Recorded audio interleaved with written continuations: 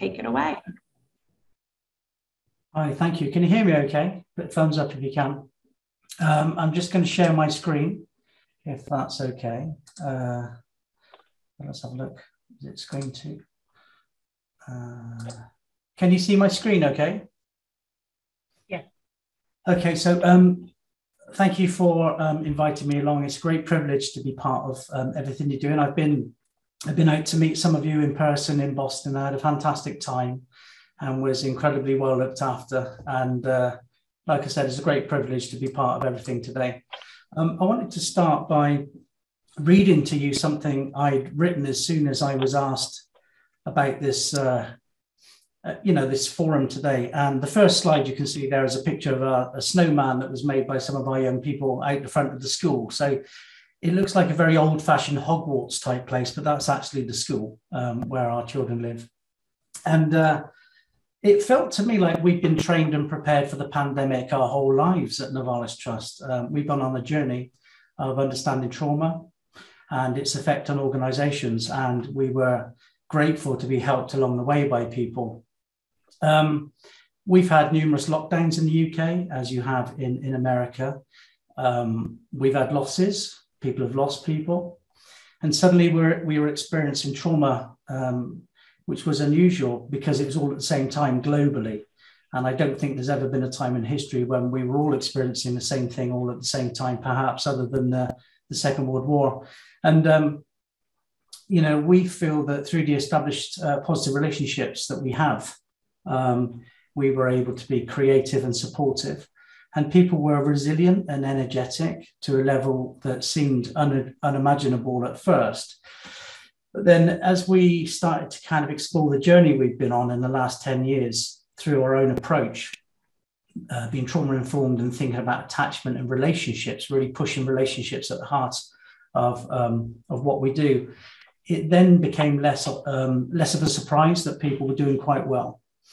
And so the regulators in the UK that check us out and say whether we're any good at Ofsted, they've judged us as outstanding. They've also judged us inadequate. They've called us life-changing and a cause for concern, and yet our environment and approach and most of our staff remain the same. So we have 278 staff at Novalis Trust in total, and 123 of those staff have been with us over 5 years. And I've got some more data a little bit later. So I'm sure the stories I'm going to share are not unique, but they're just kind of our experience of what we've gone through. And I kind of wanted to introduce people to a concept I started to think about. And it's the concept of the remembering self and the experiencing self. And they are very different. So in a way, it's not what's happened, it's a story we tell of what's happened. And storytelling is particularly important for children, as we all know, and particularly important for some staff. So really a question for us is, are we coping with COVID, or did we cope with COVID? So those things are very different. So Novalis Trust itself, we were, a little bit of background, we were founded in 1954, Cotswold China School. So we've been going for a long time, and we have our own model of approach, which is called the Novalis model. And I've added resilience to our model, having done some work with Laurie, who's going to be speaking later. And Laurie really shared with us the importance of resilience and being strong. And traumatic things happen in life, we know that, but there's also inbuilt resilience and creativity from people that can overcome those adverse experiences. So a nice cute picture for you now, which is a couple of our dogs. So as I'm talking, are you able to see the screen okay? Yeah, okay. So this is Rosa and Stan, they're two of our support dogs, and they're playing in the snow around the back of the school. And they're just put in there for a cute effect, really. Paradise House this is a couple of photographs of where our adults live, and they're 18 to 65 years of age.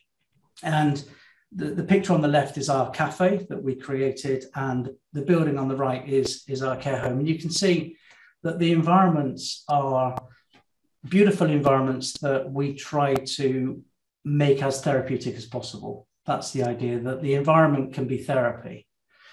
And we also have William Morris College, which is a college and a school. And this is a picture of William Morris for you to see. I just want you to get a sense of the importance of where people live. And I know this can't be the same for everybody, but it's just important that we have that kind of sense of the environment. All of our provision was founded on the ideas and principles of Dr. Rudolf Steiner. And he was a philosopher who started the Waldorf Schools movement. And Steiner believed very much that the environment can do a lot of the healing for people, and the sense of relationship and the sense of community was very important to get people through adverse experiences. And one of the things I like about Steiner's ideas is he talked about practice humility, knowing that you can always learn from children. And I think that's a nice mantra. So a couple of slides on Steiner's basic ideas on education and care. And he felt that the goal of education should be the freedom of the individual. So it's not about repetition and hitting people with facts and figures. It's about seeing that every child has a gift and thinking about how can I be creative around that? How can I establish a relationship? One of the things I really liked, and we talk to our teachers about this quite often, is if you want to educate, you really have to educate yourself. You can't just expect people children in particular, to just rock up and listen. You need to be prepared to be committed to your own education and your own delivery. And then if you are committed and you're creative, then you will find creative and committed students in your classroom.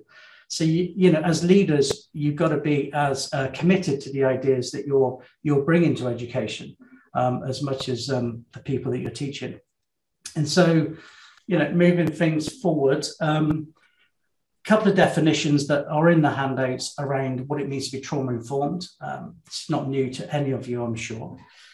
Resilience, I've taken a quote from Laurie, and I hope she doesn't mind. Shout out and respect to Laurie there. That resilience is very important, and resilience was something that we were overlooking, if I'm honest. We understood trauma, we understood attachment theory and how children need to feel attached to key adults, but we were really missing that resilience element to the work.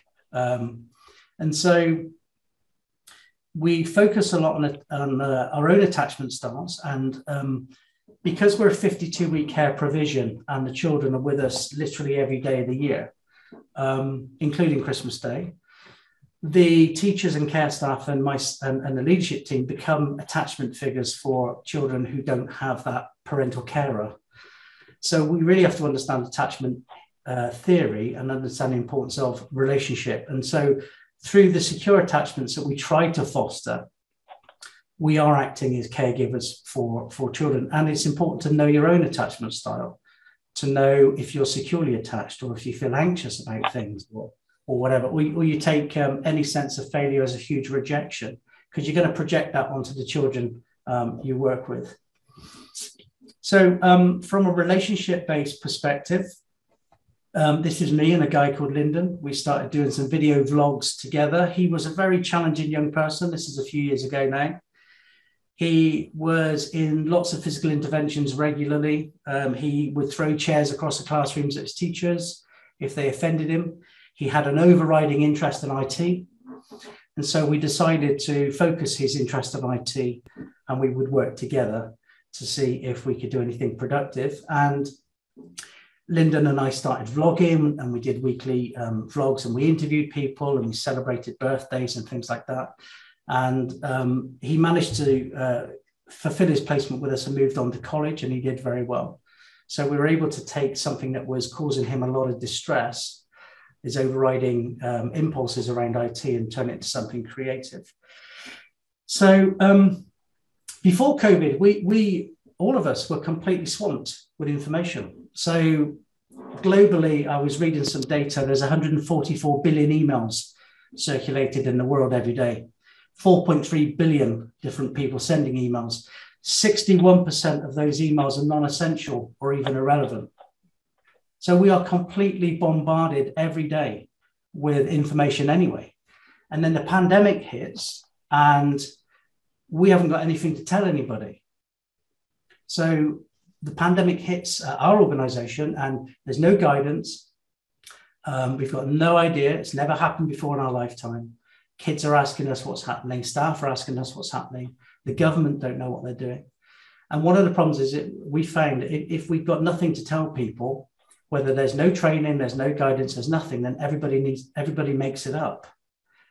And it's very challenging anyway, but if people make up information during a pandemic, it's even worse.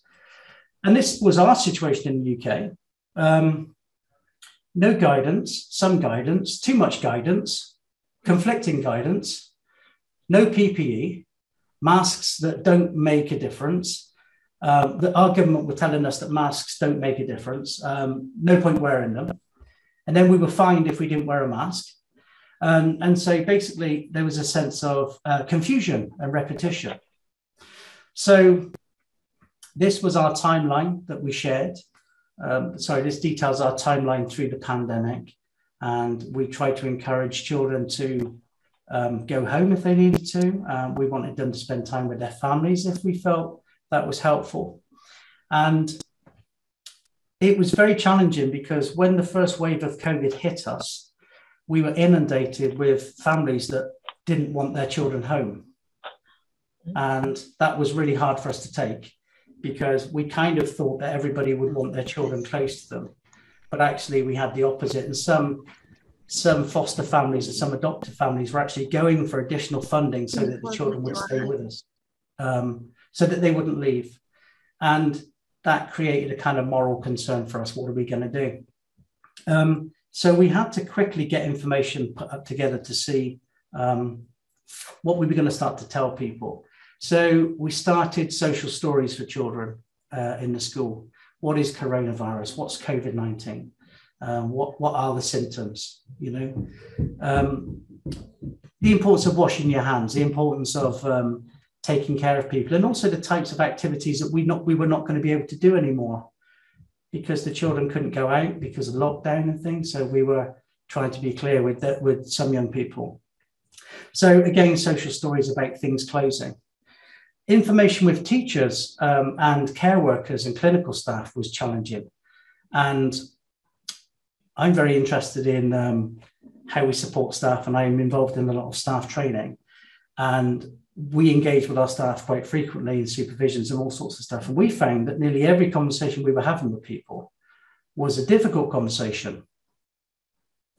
So difficult conversations can be categorized as a what happened conversation, or a feelings conversation, or an identity conversation. Okay. So a typical what happened conversation could be that there's an unsettled situation in the house. There's a de-escalation applied. It didn't work. There was a physical intervention. Things happened, there was a restraint. So then the conversation could be around what happened. Okay, tell me what happened. It's a completely reasonable question. Tell me what happened. Okay. But we could ask people what happened, and they would immediately were feeling that we didn't care about them. That we were into feelings conversations or identity conversations really quickly, because they're trying to deal with a pandemic. They're worried about their own families. They're worried about everything. Why on earth are we asking them these questions about what happened as if they've done something wrong all the time? So we realized that these difficult conversations were looking at blame, triggering people feeling guilty. So we moved away from that. We then started to think to ourselves, okay, well, how do we care for people who care? So if we're the carers, how are we caring for the people who care? And there's a question we started to ask ourselves. So in the UK, there was a survey recently that said 37% of employees in the UK are suffering worse mental health compared to pre-COVID levels. 28% believing that their employer, that's us, people like us, are not doing enough to safeguard them. Well, if I'm asking people to go and work in a house where children have got COVID, it's a completely reasonable thing for them to say, don't you care about me? You're asking me to go and work in a house where I'm almost certainly going to get COVID. Does that mean you don't care? So we had to really take care of those feelings, because we realized that the moment we were having any conversation about anything, we were into feelings conversations. And our experience was, if you don't talk about the feelings, then they leak out of people anyway. So people start to snap, I'm really busy, I'm working really hard, don't you understand? So you could say, have you got the report for Friday for the young person's review meeting? And you get a response like, I'm really busy, don't you care about me? I'm in every day. What about my family? Don't you care about my family? So we were kind of thinking, okay, we've got to do this differently. So everything was about feelings, and then feelings became identity. So am I a good person? Am I competent? Am I incompetent? Do you respect me? What about my image? What about my self-dignity? What about my self-esteem? So I did a lot of work with our leadership team in particular, thinking about how we engaged in conversations with people. How do we support our teachers and staff so we can avoid these difficult conversations really, really quickly? Okay. So feedback and difficult conversations, according to Sheila Heen and Douglas Stone in their book, which I really like, Feedback, Thanks for the Feedback. They say feedback's inevitable. You can't say I don't like feedback or I do like feedback. It's inevitable anyway.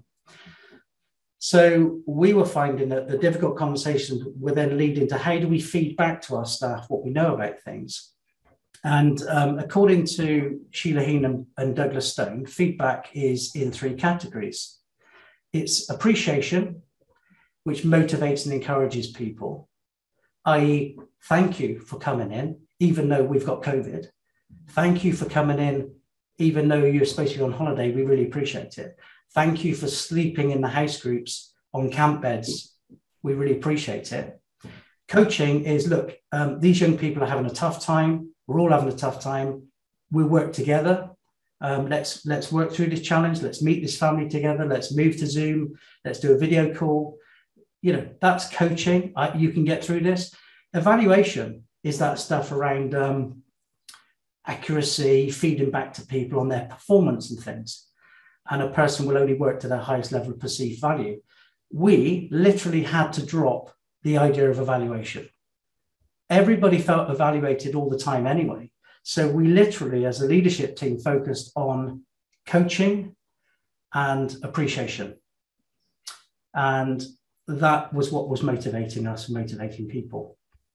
So in order to do that, we had to think about the process of mentalization, the ability to understand the feelings of other people. And we had to think about reflective function, the ability to predict the responses of other people. Because we knew that if we didn't support our staff and appreciate our staff properly, we were not going to have anybody to work with the children. And they were not going anywhere. Schools across the UK closed. Cotswold Challenge Schools stayed open every day. We didn't close.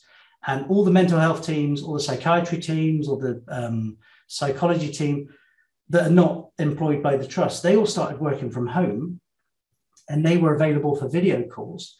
But all of us and all of our staff, we were in every day, and the teachers went to teach in the houses where the children live, and the clinical staff went to work in the houses where the children live, and they worked 2 days on and 2 days off. And we all did that in order to kind of keep that going. So staff recruitment over COVID, we lost a higher number. We found it harder to recruit people before COVID. In the UK, Brexit hit, so we left Europe, and we found it harder to recruit people in 2019. 2020, we were doing all of our recruitment over Zoom, as many of you were, I'm sure. And we got better at it. So we could look at the application forms properly. We got much better at interviewing people over Zoom. And we actually were able to recruit more staff during COVID than before COVID, which is unusual. The next graph just basically details that data. So in order to put my talk together, I thought about our values at the Trust, okay? And we have a set of values that we try to adhere to that are kind of meaningful. They're not just on a brochure or on the website, they're meaningful values. And I thought I would put my work together framed around the values, okay? So kindness was important for us, just being kind to people. So a lot of us have found the pandemic has led us to think more about what matters to us, what's important to us. A national study in the UK found that 2/3 of people stated that this unprecedented time had made people kinder to one another, perhaps because it was so difficult for everybody that people started to notice smaller things to take care of each other. So the idea of kindness was really important. So this is Mark and Tim, two colleagues. They and some young people did a huge banner to support the local NHS and nursing team. We made hampers for local nurses, and the young people made soap and they made jams, and we gave them out, and they appreciated what we did. We have something called Boys at the Workbench, and we find teenage boys in particular really struggle to talk about any of their feelings or any of their emotions. They just act it out. So we've been running this for a long time, and we contacted the Boys at the Workbench workshop locally, and we said, can we still come? The guys really need to come. They really enjoy it. And at the Boys at the Workbench, they make things for the community. So this is a bench that they made for a local old people's home. And this guy behind the bench is just a local guy who lost his wife a couple of years ago, and he just comes in and works alongside our students. And they just make things. At the moment, they're making a rocking horse for a local nursery group. And these are challenging young people. These young people here are very challenging. They can be held quite frequently and things like that. So, you know, the idea of doing something creative and giving something back is a sense of belonging and being and becoming as a group. And when they're making things, they're often talking about their anger, their frustrations, their feelings about things, rather than acting them out. So we also looked at kindness. What does it mean to be kind? So we're looking at altruistic kindness, which is just doing something because there's no reciprocal benefit. So if I'm at the local supermarket and I see somebody struggling with their shopping bags and I don't know them, I might help them with their shopping bags to the car. There's nothing in it for me, essentially. It's not strategic kindness. Strategic kindness, both acts of kindness, whether it's altruistic or strategic, has a benefit on us. We feel better when we're kinder. So there's a reciprocal benefit. All sorts of things happen in the cortex. You get flooded with all sorts of positive emotions around empathy and things like that. But we did have to use strategic kindness for our own staff. We needed them to be at work. So we were kind. And it was a instrumental reciprocity, the idea of getting something back because we needed it. We thought of empathy, and we all know what empathy is, but according to Dr. Bruce Perry, empathy can't be taught, but it can be caught. So we can't teach people empathy, but we can pick it up from one another. So we were empathic towards people. Our values of curiosity. We were curious in our questions for young people. We talked to them. We said, there's this thing called COVID. Lots of people are talking about it. Have you heard anything yourself? We're making some changes with the teaching and therapy. The therapists are going to be working in your home. How do you feel about that? And you said you're worried about your family. You're worried about COVID. Did you want to talk about it a bit more? And I know all of these things sound tremendously obvious, but it's often overlooked. And we use curiosity to try to get a sense of how people were, okay? So for people who were interested, this is somebody who's from your neck of the woods, Dr. Dan Hughes. I'm sure some of you are familiar with his work. I'm trained in DDP. I like DDP, and he talked about connection before correction, which I think is fantastic around restraint reduction. Do not tell a young person off. Don't start to punish people or hold them to account when they don't even know you. There is no connection, so don't worry about that. Sorry, that'll ring off in a moment. So we looked at creativity, okay, and we encouraged all of our staff to be creative. So in this next slide, go away, terrible phone call. In this next slide, you can see this is our staff and young people being creative. And Laurie, you'll like this, the parachute game. That's one of your approaches. Healthy human beings enjoy laughing, playing, and having a good time. So that shared intimacy. And it's about the intersubjectivity, enjoying an experience together. And we found if young people enjoyed the experience together, then they were enjoying it with attuned adults. They were being positive. Nice quote I like here around happiness. Remember that the happiest people are not those getting the most, but those that are giving the most. And I think that's a nice quote. So we got better at using Zoom. And this next slide, these are our young people. They've all got COVID and they're all in their own homes and they're either in their bedrooms or they're in the lounge and they're just enjoying some online games, quizzes, and we're all involved in this. So people within senior positions were logged on to this as well. It was good fun. And similarly, you got the staff in full PPE and they're supporting a young person who has COVID, and they're trying to play some games with him and try to keep him entertained and just kind of trying to get through a difficult time. Again, another picture. This was a sort of quiz that somebody developed that we were all trying to play online. Some of the kids there are particularly unwell. You can see they're in bed. They look quite rough, but they still wanted to engage and they still wanted to be part of what we were doing. One of my focuses was positivity. You've got to be positive with a difficult situation like this. This is our head of care or registered manager, Carolyn. She's probably one of the most positive and kind people you'll ever meet. I'm biased, but I think she's fantastic. And this is her on a holiday. She took all those girls that were in their bedroom with COVID when they were well, and she was able to. She took them on holiday with a couple of staff to the seaside, and they had a great time. And we talk about hope and positivity. Janice, you talked about hope earlier. So hope is the ability to see a future that's better than the present, and it's the power to try to make it happen. And so Bruce Perry talks about good leaders are a sponge. They soak up the rubbish and they prevent that affecting everyone else. Soak up the rubbish, don't amplify, which I quite like. And a funny thing happens when leaders act in line with their values and principles. They typically produce consistently high performances. So again, regulated leaders can regulate children, and through co-regulation. So, co-regulation is a biological imperative to try and regulate and help somebody. Working alongside children, helping them stay regulated when they're scared and anxious is a really important skill. They can then learn to self-regulate themselves.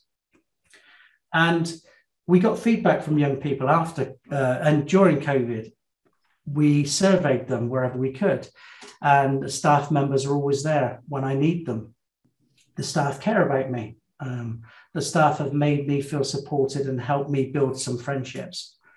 And what we also found is that 100% of our young people responded that they felt safe. Even though there was a global pandemic, they felt safe. The environment makes me safe, and there's lots of staff and adults around that I trust. So those were important factors. We used our support therapy dogs quite frequently. So they took young people out for walks, and lots of young people mentioned that they used the phones to stay in touch with contact with family. They used video calling, and there were lots of comments about activities during the pandemic. So again, another slide of everybody pulling a face, messing around. It's good to have a bit of fun. And the creation of positive memories. Experiences become memories. Memories become reflective lenses, and new sensations come in and they resonate with the memory, and you respond accordingly. So our kind of idea is to create positive memories that are not naive, but positive memories. So I know this conference is primarily about restraint and the avoidance of restraint and seclusion and ideas around challenging behavior or behavior that challenges. What I've talked about for some people might have seemed a little wishy-washy. It might be a bit kind of very much removed from what you're used to, okay? But I want to let everybody know, I want to reassure people that we have been on a massive restraint reduction journey at Cotswold Chine School. Okay. Challenging behavior or behavior that challenges, challenging for who? What is the person trying to tell me? What am I missing? Where do I need to be curious? Where do I need to be kind or positive? So this slide reflects the fact that in 2014, we had 235 restraints in 1 month with all of our children. And we've only got 60 children.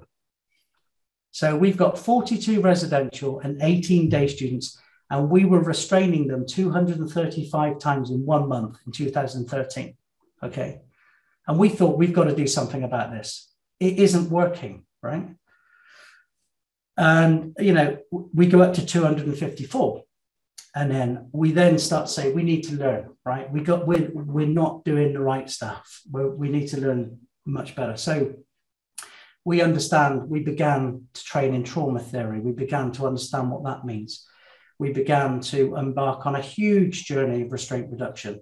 Let's train and support our staff properly, okay? Let's give them the tools they need, because otherwise they're making it up. And if they make it up, they're getting it wrong, and that's not their fault. So how can we help, okay? So we went on a huge journey, as you can see. We managed to bring our restraints down. We linked in with Kevin and Janice around 2016, and we were able to get their support. And we went down again with their support around the 6 core strategies training.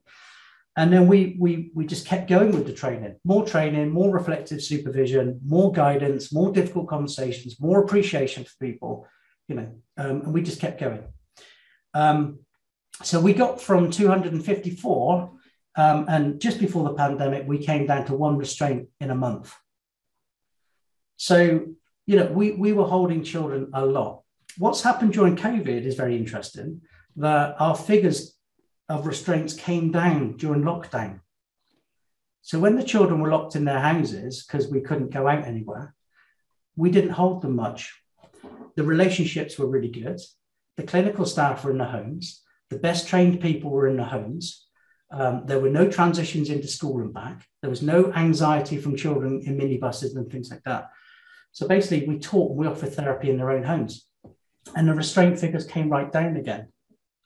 So again, it shows the importance of positive relationships, training, and your best people. You're only as good as your newly qualified person who doesn't know anything. So again, de-escalation, this is something we created. So we have a circle of de-escalation techniques. Every week, we work out what's been good, and then we feed it back into the data. These strategies work this week, and then we're going to feed it into our meetings. We're going to feed it back into the staff. We're going to do the training around it. We're going to have live data, what works every week. And then we send out posters to children. Near miss, de-escalation successes. What's working at the time? What are young people having trouble with at the moment? Well, they're missing their families. They're struggling with the changes. They're bored. So we can send out these posters regularly, letting everybody know what the sort of temperature is on the ground. And then we can also send out a list of what might be helpful. We also promote supervision, staff spending time with young people. We never seclude children. We never send them to their bedrooms. Their bedroom's the only place that's theirs. Why would you send a child to their bedroom when it's the only place they've got that's theirs? To have those difficult thoughts about why they can't be part of the group. I'm gonna forget what one I'm on. Sorry? Oh, sorry. And so basically, we really push the idea of supervision. Supervision is seen as a gift, not a punishment. Time in, not time out. That's a theme we use a lot. And we don't isolate children. If you isolate children, they can't work out what they've done wrong. Because if they could work out what they've done wrong, they wouldn't need to be isolated. So you need to stay with them and help repair the relationship, think through the conflict, think through the problem, use invitational language to try and understand, to be curious what's going on, and reinforce the relationship. We really love having you as part of the group, but when you threw the jam jar across the table, it frightened everybody, and we just can't have that. So let's go and talk about that. So We don't remove children, because if we remove children from the social group, it's the same, it's a sense of abandonment. It's that early biological need to be connected to somebody, and you're just reminding everybody that they're not part of the social group. So we don't isolate people. Kids have a fear of separation. So as I move in towards the end of my presentation, Chronicles of COVID, lessons learned. These are dolls. Some of you may recognize my doll there as with the orange trousers and the glasses and the bald patch at the front. These dolls were made by one of our secretaries. She loves to knit, and she just came in one day and said, "I've made you as a doll, Jake. Do you like it?" And I thought, my goodness, this is really odd. I checked to see if there were any pins in it, but there's not, so that's good. But and she just made everybody. So Carolyn, that's head of care, who's eating the ice cream, there she is on the left next to me.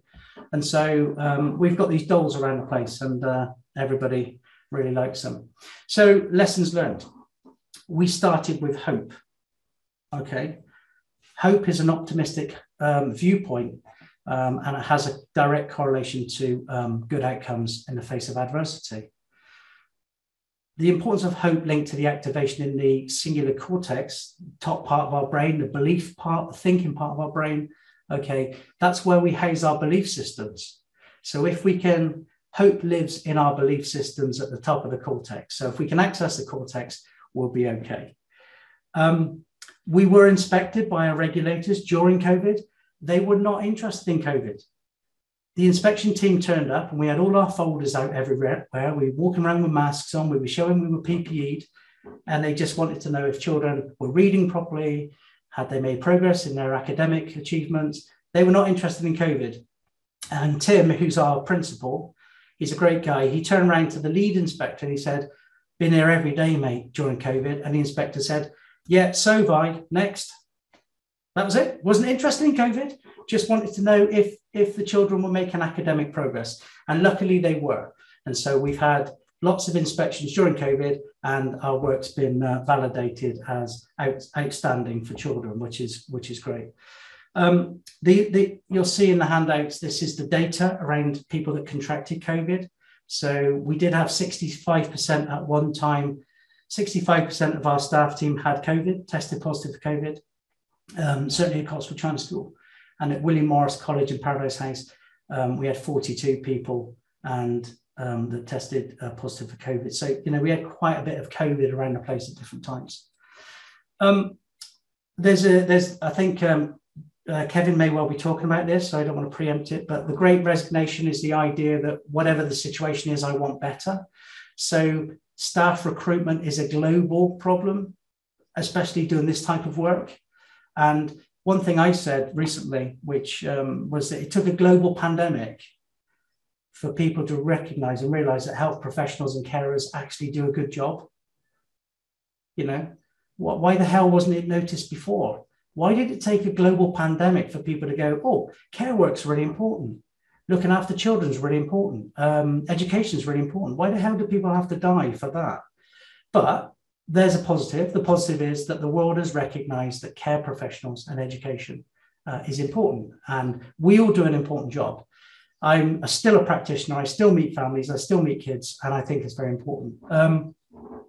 Within our own staff team, we have 278 staff, as I said earlier, and I think, well, we've got 33 staff have been here over 10 years, 19 staff over 15 years, 10 staff have been with us over 25 years, 9 staff and 7 staff have been with us between 25 and 50 years of service at the one place. And we don't use agency staff. We all step in and help where we need to.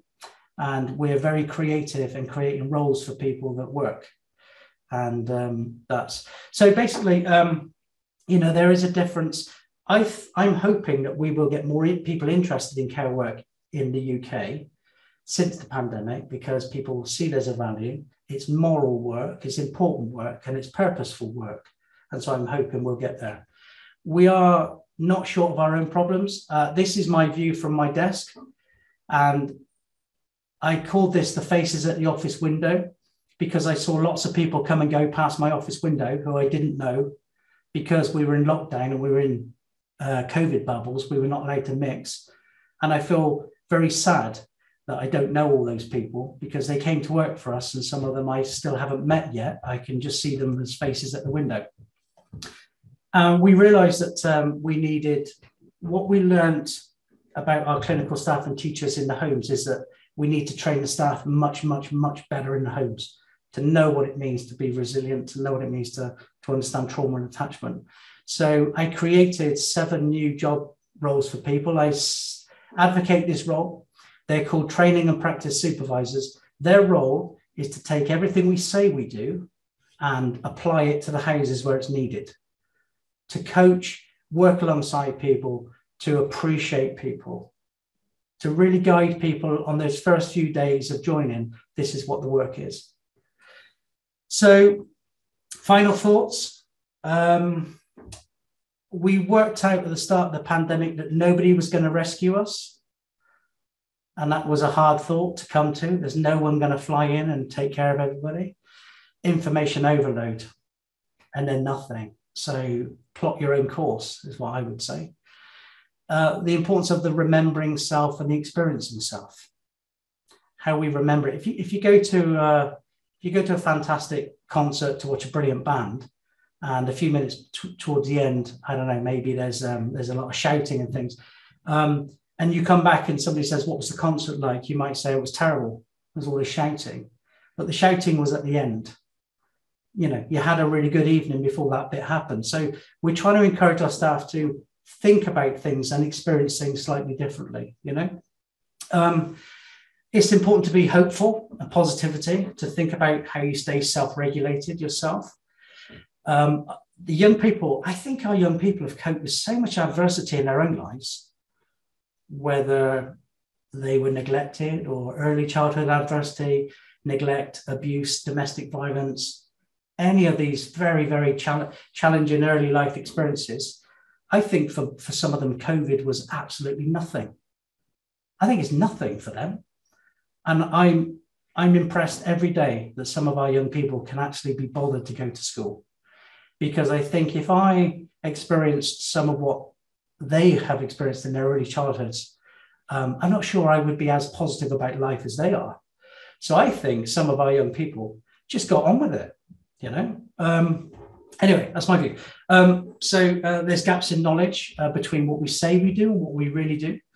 There was a shift in recruitment and support. So we really need to focus on appreciating our staff, not evaluating them all the time. Difficult conversations were nearly always about identity. So if I literally asked somebody a question about anything, they thought I didn't care about them. So I needed to flip that and tell people I did appreciate what they were doing. I do care about you, but can I just ask you about something? Hope, kindness, and gratitude, and a sense of moral purpose.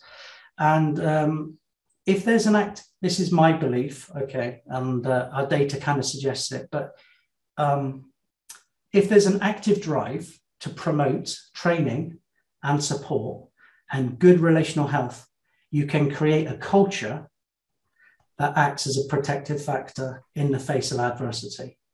And it then equips people with the skills to stay self-regulated, positive, and ultimately avoid the use of restrictive practices. I believe that 100%. So I'll have time for questions, but I always like to finish with these 2 characters I call the knower and the doer. And basically, there's lots of people you will come into contact with doing this type of work that are knowers.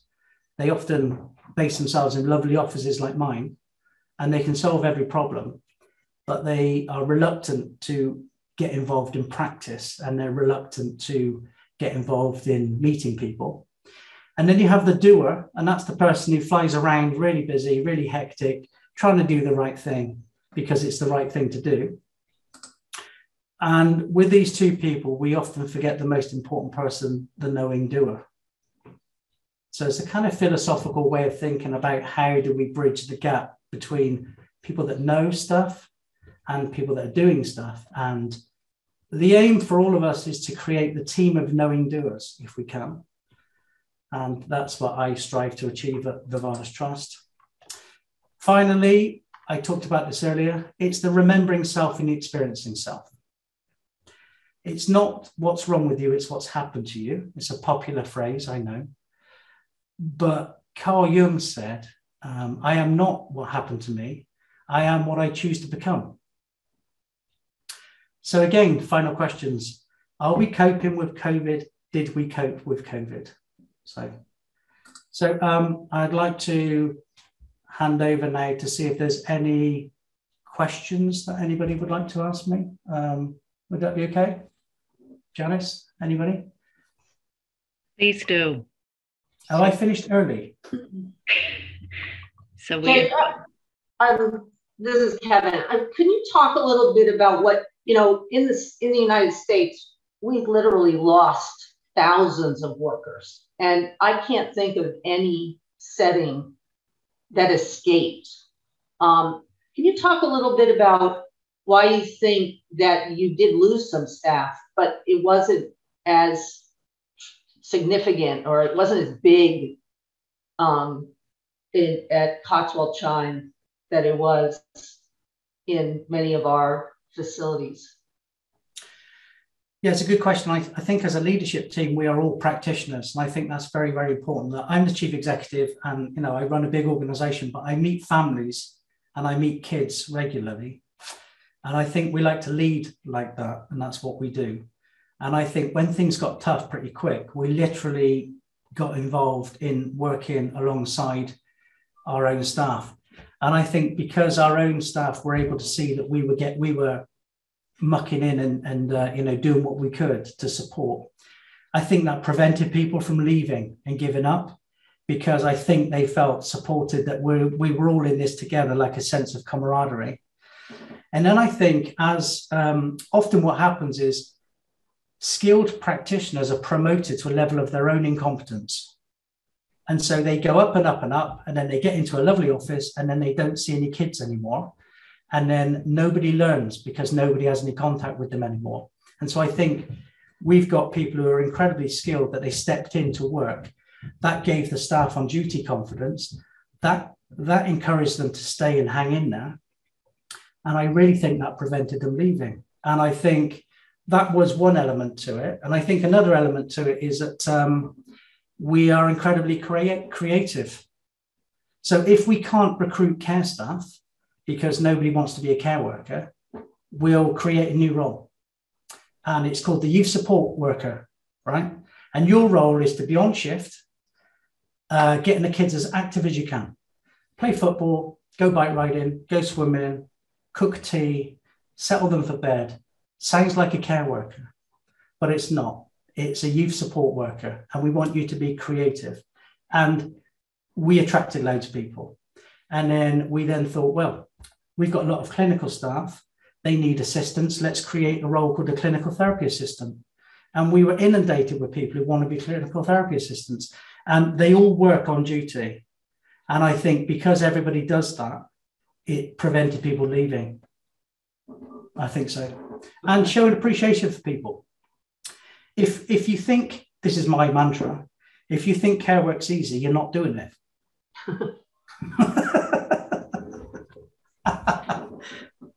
So thanks, Kevin. Thanks. I feel like as a person who works with students in this area, there are times that staff are still coping or not even recognizing some of the trauma issues that they have or mental issues. So do you think that, have you seen staff kind of growing mentally through what you guys were doing at your facility? Do you think it helped them develop some of the skills that they maybe, or behaviors they didn't recognize in themselves? Because I feel like that's a huge, that makes a huge difference too.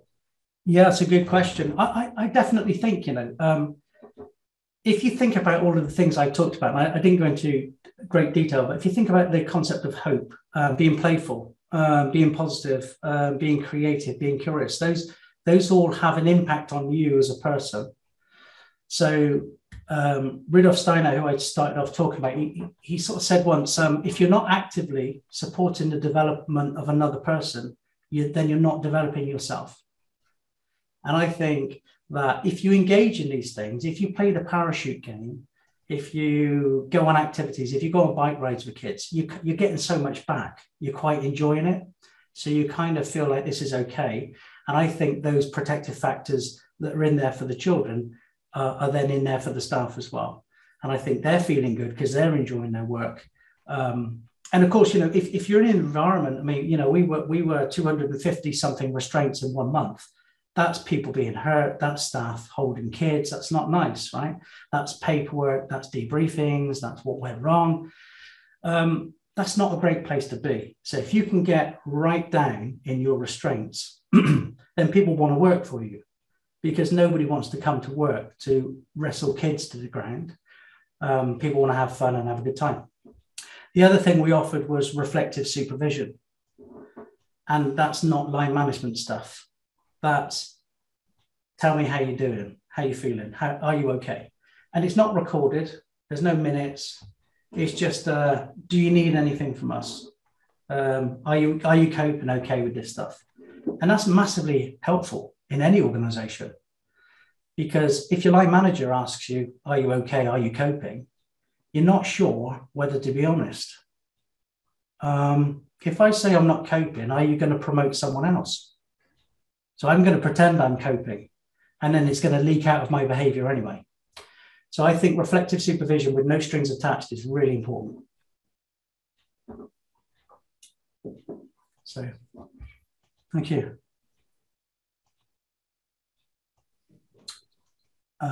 Anybody else got any comments or questions or anything they'd like to know a bit more about? No? That's okay. Dana has put your presentation linked in the chat so people can download it. Just an amazing presentation, though. Oh, thank you, Jones. Fabulous, fabulous work, and so much for us to take home and mull over and make it real right here in Massachusetts. This is great. What I would say is I've been out there a couple of times, really enjoyed it. I'd love to come back again, Janice. There's a big hint for you. And anybody that reads anything in the presentation that they want to know any more about or they want to comment on, then my email address is at the end. Please feel free to send me an email. I'll be very happy to reply to everything. And, I don't want it to sound overly woolly and fluffy, but we really do believe that if you promote positive relationships, you can avoid holding people. I do that. I agree. I really believe that. So thank you. Thank you, Jake. Thanks so much. Okay, we'll move on to Kevin.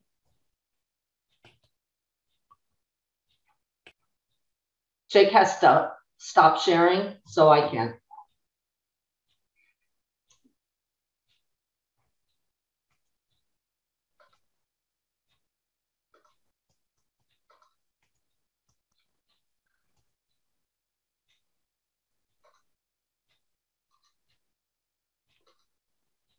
Can everybody see that? Yay me. Even after 2.5 years, I still mess this up sometimes. So anyway, good morning, everyone. I know a lot of you. My name's Kevin, and I've spent a lot of time in Massachusetts over the last 22 years working with Janice and our other colleagues. So it's always a pleasure to be back with you all. And so I'm going to take a pretty different tack than what Jake just did. And this is intentional because I spent 2.5 years in very different situations than Jake did, and probably a lot of you. When COVID came, I was working in Alaska. And we first started hearing about it in Washington State and Oregon because people were traveling from Asia. And so pretty quickly, I was in a hospital there, the Alaska Psychiatric Institute. And so probably within 3 months, most of us had been flown home and grounded And so we kind of, that was the time in COVID, which I think was probably the most terrifying for everyone, because we had no idea what we were dealing with. We had no idea what it was. There were no vaccines. There were no PPE. No one really knew what to do. And so during that 6 months, I think that first 6 to 8 months, we all learned about Zoom. We all learned about Teams. We all started to learn about PPE. We started trying to figure out, how to move from being completely shut down in our clinical settings to opening up a little bit more. And about that time, I went back out and started working I was still working for corrections. And so I was mostly in detention centers. And that was a very interesting experience that I'll talk a bit about later, because that's such a artificial environment and often scary.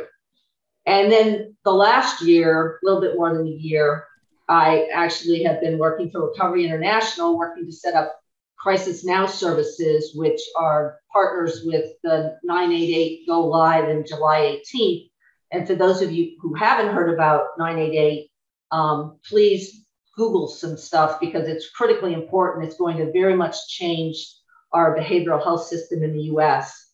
And just as a brief update, the 988 system is parallel to the 911 system in the United States. 911 came about in the late 1960s, and to basically respond to people that were either in a medical crisis or a public safety incident or issue.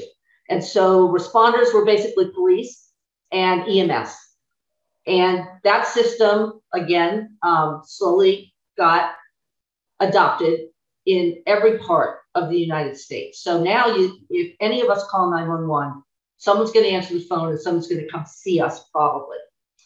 So for the last many years, as you all know, people in behavioral health crisis started getting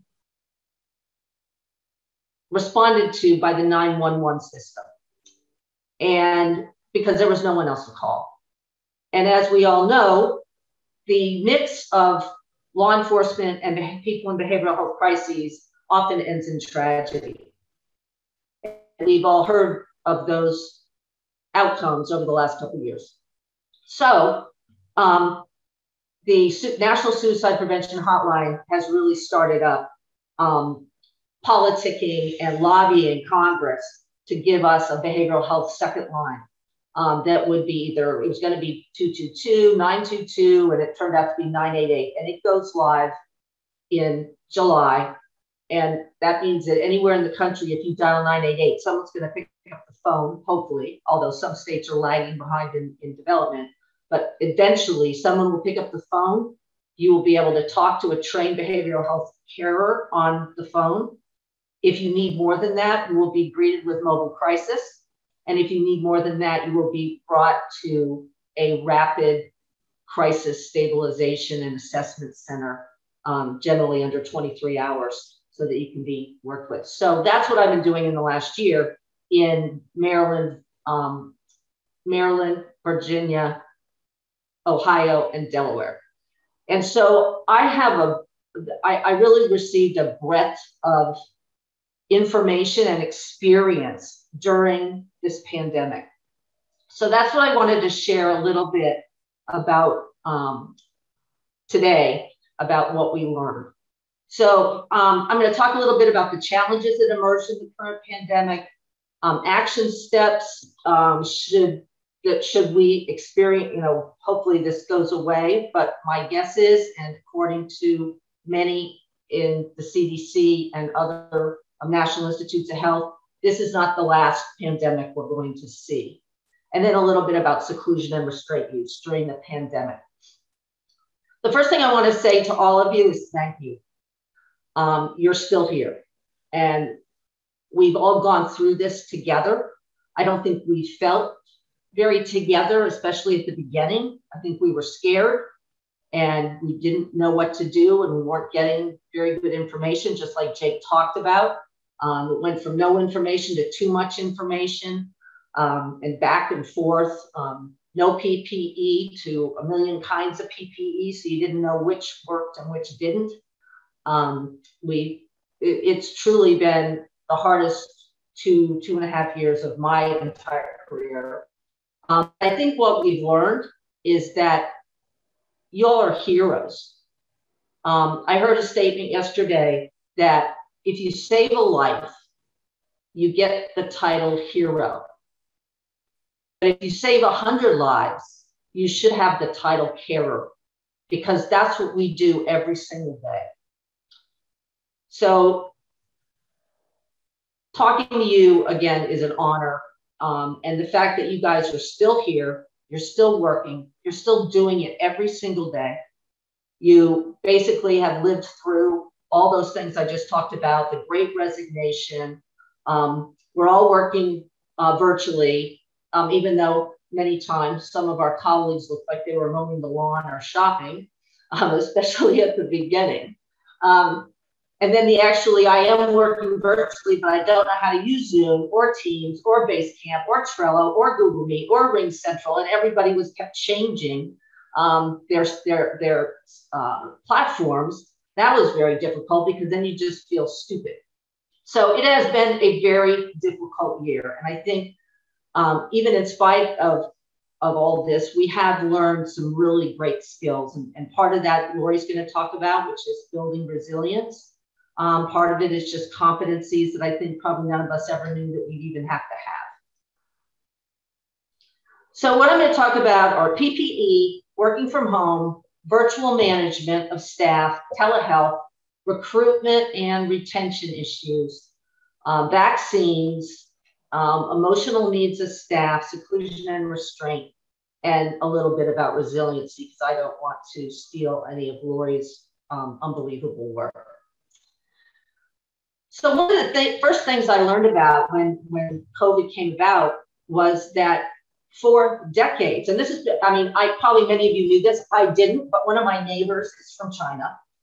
And she told me that for decades, people in Asia had worn masks on planes, in grocery stores, in the marketplace, just through flu season and cold season, and that everyone does it. It's no big deal. And I thought, oh my God, that's like brilliant. And so one of the things I noticed, and I did kind of survey, is most people did not get the cold or flu over the last 2 years. Why? Because we were wearing masks. That's probably 99.9% of the reason. So I think that's important information and learning for us going forward. And I can tell you that as far as I am concerned, I will be still wearing masks in the grocery store and on planes, regardless of what the rules are. I think we also need to have a stockpile of PPE at home and at work. This will not be the last pandemic. And as you all remember, nothing was available. When people really started to understand what was going on, the supermarkets emptied. And it literally took months to order stuff online. So just going forward, just like like I grew up in Florida, and every single year we would prepare for hurricanes. It's the same kind of thing. Have a go kit. Don't wait to do it when it's announced. Have it already. And make sure that your environment of care is the same. There's enough room, I'm sure, to stockpile some of this stuff, and don't slack on it. Even with all that, I did get COVID twice in the last year. Vaccines work. It was like having a bad cold. It wasn't fun, but I didn't end up in the ICU. And I saw this over and over and over again with some of my colleagues. So, and that's an important lesson that I think we need to continue to talk about, because I think one of the issues that disturbed me the most was the outright lies on social media about vaccines, and the fact that we in the United States did not do a very good job mediating that. So working from home is obviously something that many of us had to do. There was a whole group of us, I mean, not me, luckily, there's a whole group of our colleagues that couldn't go to work because they had pre-existing conditions or disease states that made them extremely high risk, okay? But I think it's really important that when we do work from home, we take it as seriously as we used to when we went into work. I don't think it matters if you're a manager or not. I think it's important for morale and for mood to look the same on Zoom as you would in an office. Wearing your PJs may seem okay, but it can affect your attitude and motivation for work. And I think being self-disciplined is really important, again, for mood and resiliency. I noticed that when I got stuck at home, and I am not a person that ever would want to work from home, I still miss going to the office a lot. I got kind of depressed, and everything felt so surreal. And it was really hard. And I'll be really honest, there were times where I had my pajamas on at the very beginning, or I would just throw a shirt on. But that didn't help.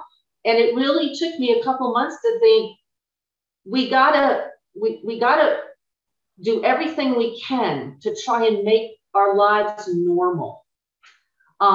Minimize distractions if you're working from home. Yes, my dog has demanded to be on my lap, which has been nightmarish sometimes, especially if I'm presenting.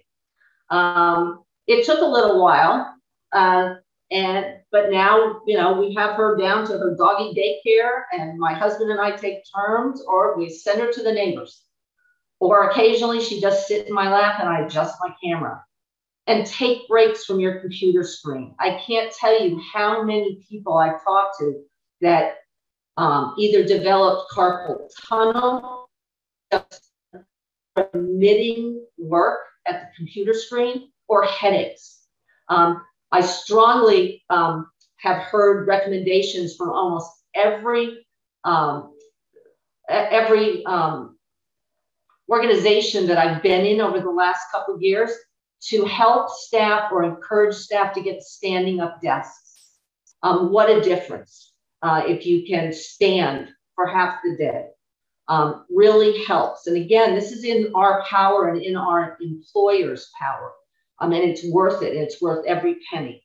Even if you can just put your computer up on a box, it's really helpful, guys, and it really worked for a lot of staff, both at work that were actually on site or at home. Trying virtual management staff who are actually at work when we're not, when the actual employer or the manager is not, is really, really difficult. And I was really interested to hear Jake talk about the fact that he thinks that one of the reasons that they didn't lose as many staff as I certainly saw leaving employment was because his executive team was all there. During this last 2.5 years, I've worked at least 3 facilities for a significant amount of time where what we call the C-suite had vanished. They had just vanished. And you could tell by the morale of the staff that were actually on site. So obviously, if you have medical risks, you are going to have to just do everything you can, and you're not going to be able to be there. But if you don't, it's so important to at least be there as much as you can. If you're not, not being on, Zoom is great. And yes, you can do a lot in telehealth. But when you're a manager in time of a crisis, you really won't know what your staff need. It's hard to get a pulse on morale. You can't really check in, pull someone aside, have those kind of hopeful conversations.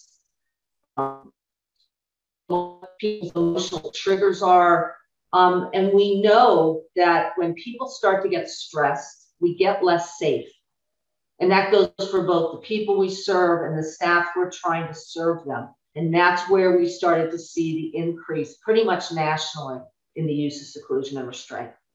Because when people are so stressed and so worried and exhausted, our thresholds for our triggers, our emotional triggers lowers, and we get triggered a lot more easily. And so do the people we serve. And when you add to that all the rules that came down and the fact that most of us don't have outside areas to go to or gardens or things like that, it became just a never-ending cycle of crisis, staff calling out, not having enough staff, and then having emotional issues occur in our healthcare environments. Another issue that arose very quickly, and this was in one of my states, actually in Delaware, where we have a number of sites, is that when staff went home, we found out a lot of staff didn't have computers at home. And most of us leaders had never even thought of that. We just assumed that everybody had 1 or 2 computers at home, and they didn't. So they couldn't do online training, and they couldn't do assignments, and they couldn't do Zoom. And we had to rapidly figure out what to do for that. And in most cases, that is on the employer, because if staff don't have computers, it's generally either a financial issue or they don't have Wi-Fi. So don't over assume that your staff have the ability to work from home.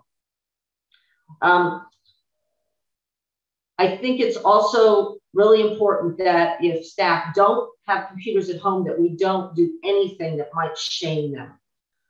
In reality, if a staff person doesn't, you know, we are going to have to basically figure out a way to engage them and to get them so that they feel like they're equal and being able to be a full member of the team, just like their colleagues.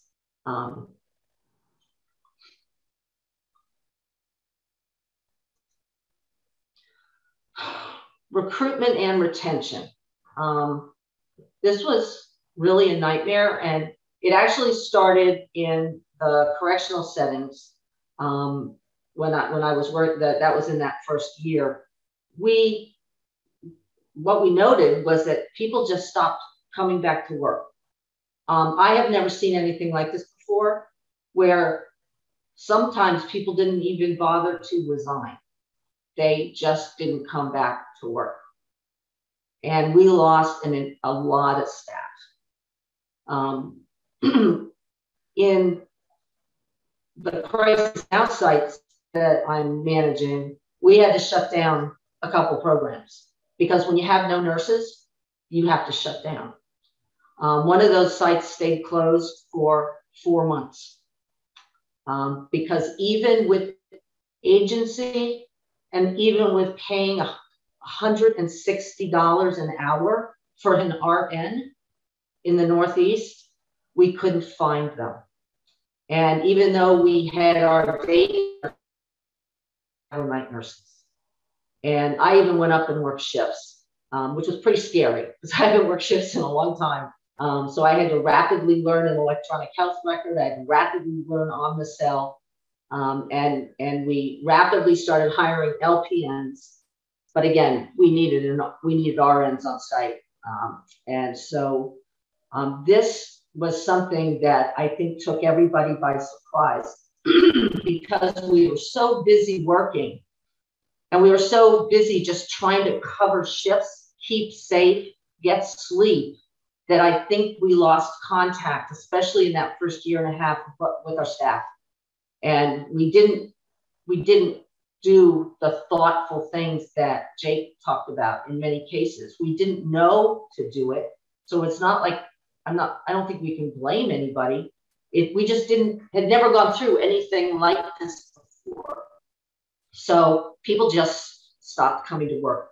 Also what happened in some states, not all, is that states mandated that all workers, whether state workers or private not-for-profit, vendor, contractor workers, had to be vaccinated.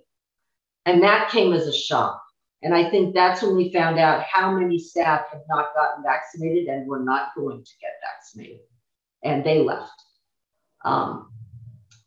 When I was in the correctional system in North Carolina, they had a 30% vacancy rate going into COVID. So they very simply just locked everyone down. And it was pretty horrific to see that, because people in prison and in detention centers are already locked down enough, but they usually get to go to the gym, they get to mingle, they go to the kitchen area, the food service area for food. There's often outdoor areas to go to, and all that got locked down. And there was much more anger and violence in those settings than I had ever seen before. And the same thing on a smaller rate happened in our behavioral health settings. And I don't think we were prepared for this at all. And so it took us a little while to wake up. And what finally did work were some pretty hefty sign-on bonuses, salaries being increased by probably 30% in some cases. And I had a real mixed feeling about this. As a manager, I was terrified about the budgets, because the states that we get funded through don't have all this money laying around. They can't afford to reimburse us, especially when it's not in the contract, for these salaries and these agency workers that are making an incredible amount of money. So that was pretty scary. But on the other hand, I was actually thrilled to see finally that peer support staff, who were basically making, in most of the areas in the country, $12, $13, $14 an hour, which is not a living wage, are now up to 17, 18, 19, and 20. I'm sorry it took COVID for that to happen, but it did, and it's happened. I also saw increases in nursing salaries. And as a nurse, it's about time. Nurses are critical for our work. And so are social workers, like psychologists and everybody else. Don't get me wrong. But speaking personally, and watching, the nurses I've had to train, I was just glad that in general, our salaries went up in behavioral health.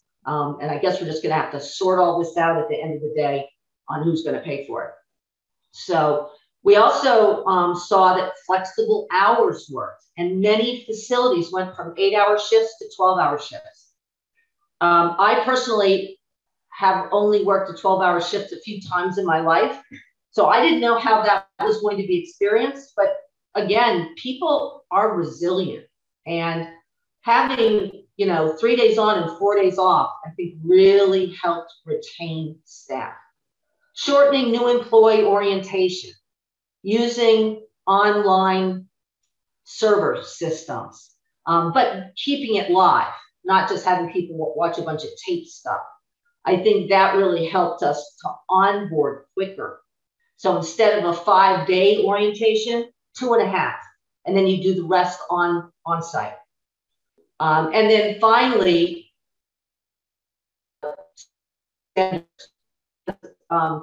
nursing was so low. Med assistants and paramedics in parts of the country proved to be extremely helpful. It required the state to do some pretty rapid rule changes or waivers, but it definitely kept open a number of facilities that probably would have closed. So that was really helpful. Vaccines. We're not done with vaccines yet. And I think considering the fact that, again, we're not over COVID-19, and I think we need to prepare for the next.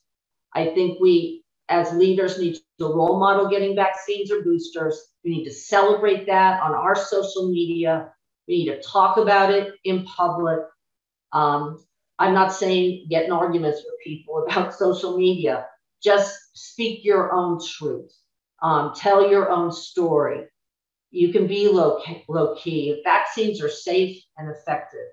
I think we all, as healthcare staff, definitely need to use our power to help educate. And I think that's really important.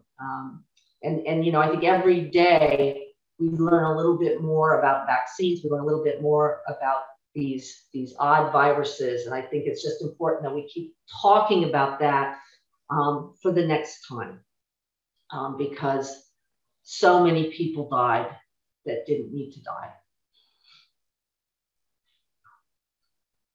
So now I'm going to talk a minute about our protecting and helping staff, supporting their emotional needs. Again, it took a good 8 months for us to figure this out and to try and start to stem the tide of the Great Resignation. What worked for I worked for two, during this time, both companies I worked for were very big, and they're in most of the other states in the US, so that we were on, 3 time zones during daylight savings time. We were on 4 time zones. And so we all kind of learned together. But what really worked were, first of all, virtual wellness groups. What I mean by that is at WellPath, for instance, the organization I was working for that's a lot correctional, we brought together all the clinical psychologists and social workers. And we had a small group of about 9 that were interested in doing this. And we started running 15 to 30-minute wellness groups 2 or 3 times a week at noon. And what would happen is everybody would have the link. And so anybody who wanted to, nobody took attendance, nobody really took names down or anything. You could just sign in, and someone on the screen, one of our clinical professionals, would lead us through some kind of exercise, whether it's self-awareness, relaxation. Some of us were trained through Laurie's social resilience strategies, so we started doing some of that. Sometimes just talking and answering questions. We also started having town hall meetings every single week, where our 2 lead medical directors who were tied into the CDC would get online and update everybody on COVID, vaccinations, side effects, and kind of just evidence-based practice. And that really helped to quell the rumors and people being scared and stuff like that. And we talked through which PPE worked, and we talked through, what tests worked and how we should be monitoring people coming in and out of work, and not going over the top, and those kind of things. So those town halls were really helpful. Posting our EAP contact information over and over, and telling managers to make it normal to contact EAP, to make sure you checked your own EAP and you called the number to make sure someone even answered the phone, because we found a lot of that too, that people couldn't get in contact with EAP. And usually by the time a staff member has talked themselves into contacting EAP, they need to talk to someone, and they can't get no one answering on the line. Training our managers to watch for emotional distress in our staff and take action, not wait, not feel like they were intruding. Teaching them how to kindly and respectfully just ask the question, to have the courage to share that manager, to share if they had also had to contact the EAP or an outside mental health professional. Because it takes courage to do that with your own colleagues, to say, I needed help a couple months ago, and to just share that and not worry about it. Having virtual or on-site staff meetings more frequently. To me, that meant, every week. And now we're at every 10 days or every other week. And just keeping a pulse on that and trying to have fun with it. you know, playing funny videos, playing games, using Mentimeter, which is this cool tool that I'm sure you guys know about, where you can answer, the whole group can answer a question and it all comes up in all these words on the screen. Having everybody have a tea party together, even if they're sitting at home. We had cocktail hour with people sitting at home that weren't at work. We tried to do all kinds of things. And then the same thing on site. We'd send in pizzas and things like that. And then check in with staff that you know are facing difficult situations, some different managers or even different colleagues, so that no one gets overwhelmed, because it's very easy to get quickly overwhelmed. I mean, at one point, I think I had 10 staff who had people in their family sick with COVID, a couple of them in the ICU. And there was no way I could contact every one of those staff every single day. So I just identified other staff to do that. So people felt like they were being kept in touch with, being sensitive.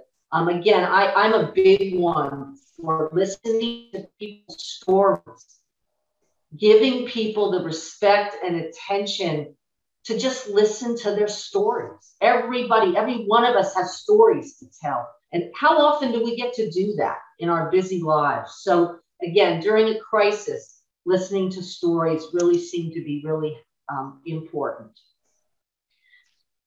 Difficult years for seclusion and restraint. I personally had a very different experience than what Jake talked about. We saw an awful lot more seclusion and restraint at Bridgewater. Still nothing like it was when we took over, but it went up. It went up because everybody was shut down. Nobody could have visitors. We couldn't have any of the shared times and spaces we used to have. No one could go to the gym. Same thing in the programs I'm running now. You know, people just were shut down and shut in. We didn't have a lot of equipment and supplies at first, and staff had to get really, really, really creative. I think that when we shut down our freedom of movement, we did it for safety. I think we've learned something about that now. And I think we've also learned something about educating the people we serve about what was going on, probably better than that. So, you know, I think we learned a lot, and we did the best we could, and that has to be good enough. I'm hopeful that we can take these lessons learned and remember that if we take care of our staff, they're going to have a better time taking care of the people they care for every day.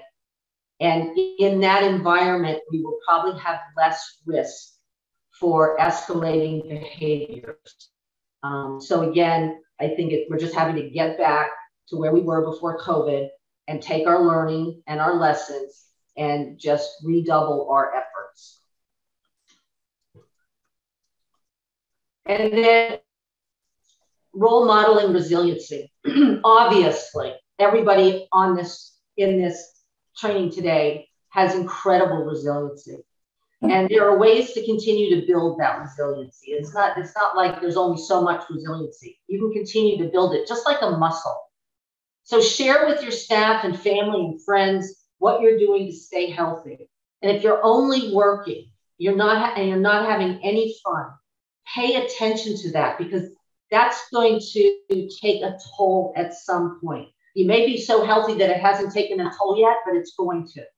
So figure out, you know, that one of the great things about COVID was now there's all these online cooking classes that you can take with like real cooks, like chefs that you read about. Gardening, exercise. Most people can now go back to the gym, and you can certainly do stuff outside.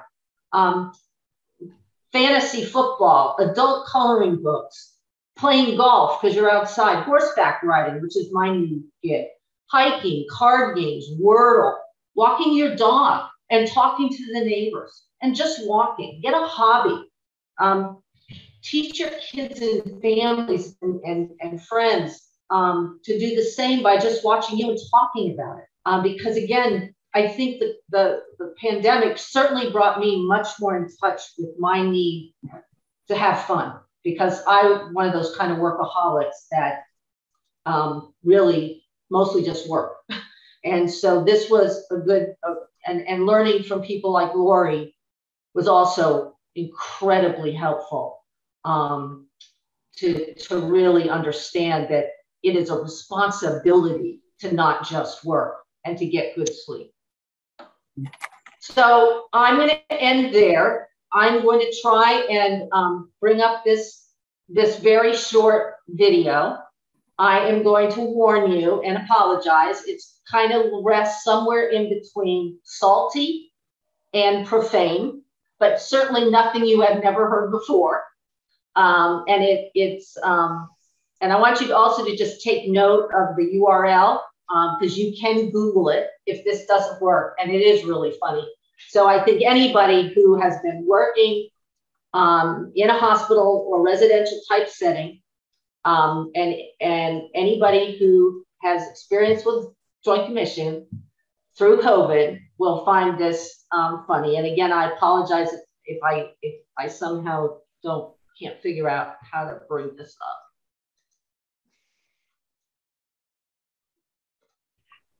So I think we're crowding the restart time, if I'm not mistaken. Is that right, Dana? How are we doing? Yes, we are just a moment overdue to return. I think people will live with their few moments of freedom. Well, let's take it away from them right now. Okay.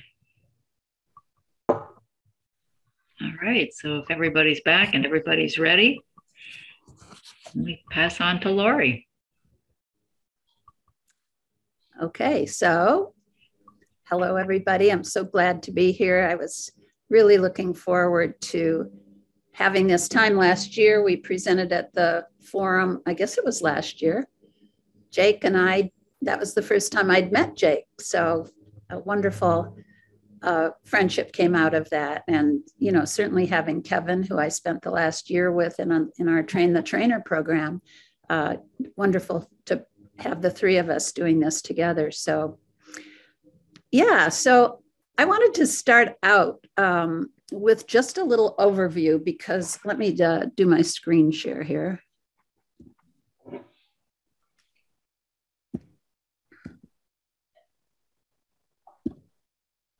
Let's see if maybe I'm, there I am. And I'll put it on here.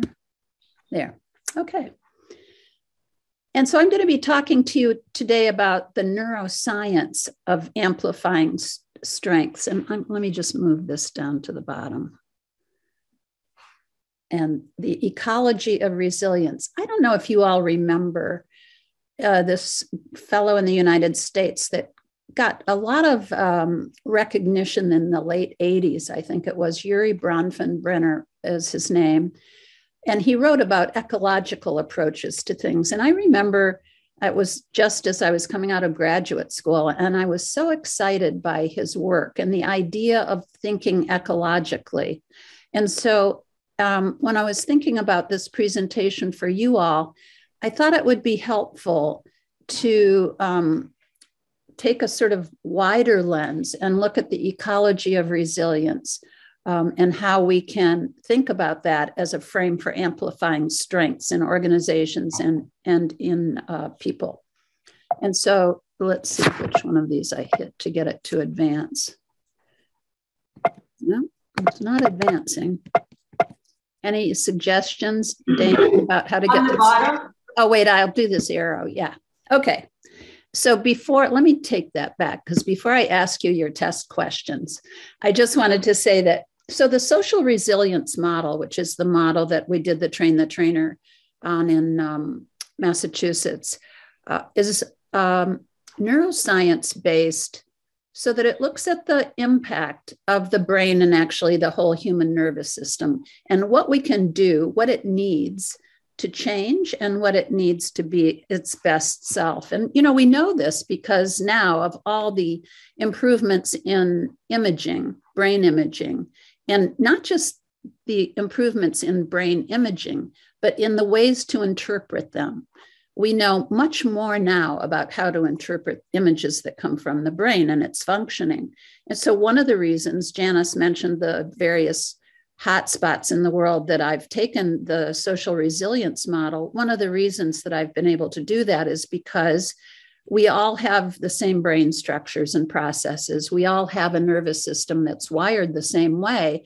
And so you can take a model like SRM into diverse cultures without being insensitive, because the whole way we all work is the same. And we're going to talk about some of those ways. And the other piece that really, you know how every now and then you come to a place in the road of your own professional development, like Yuri Bronfenbrenner was one of those moments. And when I encountered Peter Levine's work and Dan Siegel's work, people that were working in a very practical way with neuroscience, I was excited.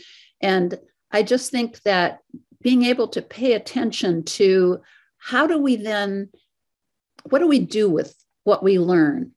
And a concept that I came across called appropriate technology really stood out to me. And appropriate technology, some people say it was that idea was coined by Gandhi. I don't know if that's true or not, but the person whose definition I like is Jonathan Turner. And he says that appropriate technology is a technology that ordinary people can use that decreases their dependence on systems they have no control over. And so in my work, a huge focus of my work has been with marginalized communities in one area of the world or another. And what can we do to equip people with this neuroscience information and a practical set of skills that they can use to improve the climate of health in their body, both physical and emotional health? And from my perspective, it builds dignity. And so I consider this a model that promotes dignity, because we have a train the trainer model where we can equip all kinds of people with it, with these skills and concepts. And children as well as adults can use it. And we all need to know about how our mind-body system works. And lots of people don't have the information. So there's also sort of elitism in our healthcare system, I think, where there tends to be an attitude that we little people don't really need to know this information. As long as we just do what we're told to do, follow good care instructions, and then we'll be fine. And I've had a couple of illustrations of that, and I'll tell you a quick one. Was when I first arrived in New York City, and I was asked to come to meet with a commissioner of an agency that had a lot of control over people who were incarcerated and when they come out. And so she was asking me about SRM, and I was telling her, and she sort of paused for a minute and gave me this puzzled look. And she said, "Why do they need to know? It sounds like jargon. Why do they need to know that?" And I was so taken aback by the idea, first of all, of objectifying people that I was really devoted to by calling them they in that kind of disdainful way. But it was the idea that certain levels of our professional world get to know this information, but a whole range of people who really need it don't. And so it really was one of those turning points in my own way of thinking about my work and my role in the world. And how do you build dignity in ordinary people so that they have the information they need to take care of their own resilience? So I'm going to be talking with you a bit about how those systems interact with individual brain-body system and the brain-body system of systems. So I hope that interests you, because it's really exciting. So here's a little true or false, and then I put or sort of. Look down these three questions. I have a self-care practice that supports my physical and emotional health. Just think if that's true for you, false for you, or sort of. I think mine would be sort of. I know that when challenges arise, I have a support system to rely on. True, false, sort of. If I learned a new way to tackle challenges, I would be excited. Now, I hope nobody says false or sort of. I hope all of you are unabashedly excited about that idea, because that's a piece of what I hope we're going to do today. And so here are the presentation goals. I'm going to offer this lens to you that I hope will excite you about ways to think about your own life, your organization, and the vulnerable populations that you serve. To describe the power of two of our core concepts, they're neuroscience-based concepts that both speakers, both Jake and Kevin, have talked some about today. I think the three of us form a really nice web of information for you to describe these two concepts and how to create coherence in the design, not just of programs or practices, but in policies. So part of the ecological lens is to say that if what we're doing is working with just one part of a system, like let's say we're just working with kids and we don't pay attention to the families or the staff that are working with kids or the circumstances of the communities and how their attitudes are about kids or those kinds of kids, then we're missing some of the boat, I think, and our programs and practices won't be as effective because our policies won't be coherent with them. And so we want to explore how neuroscience can offer a roadmap of concepts and skills that can contribute to the health of your nervous system, as well as the nervous system of systems. So we don't very often talk about that nervous system of systems, but that's what that's sort of the second part of what I'm going to be talking with you about. And so here's the ecology of resilience, and you can see that it includes a focus on interdependent systems of influence.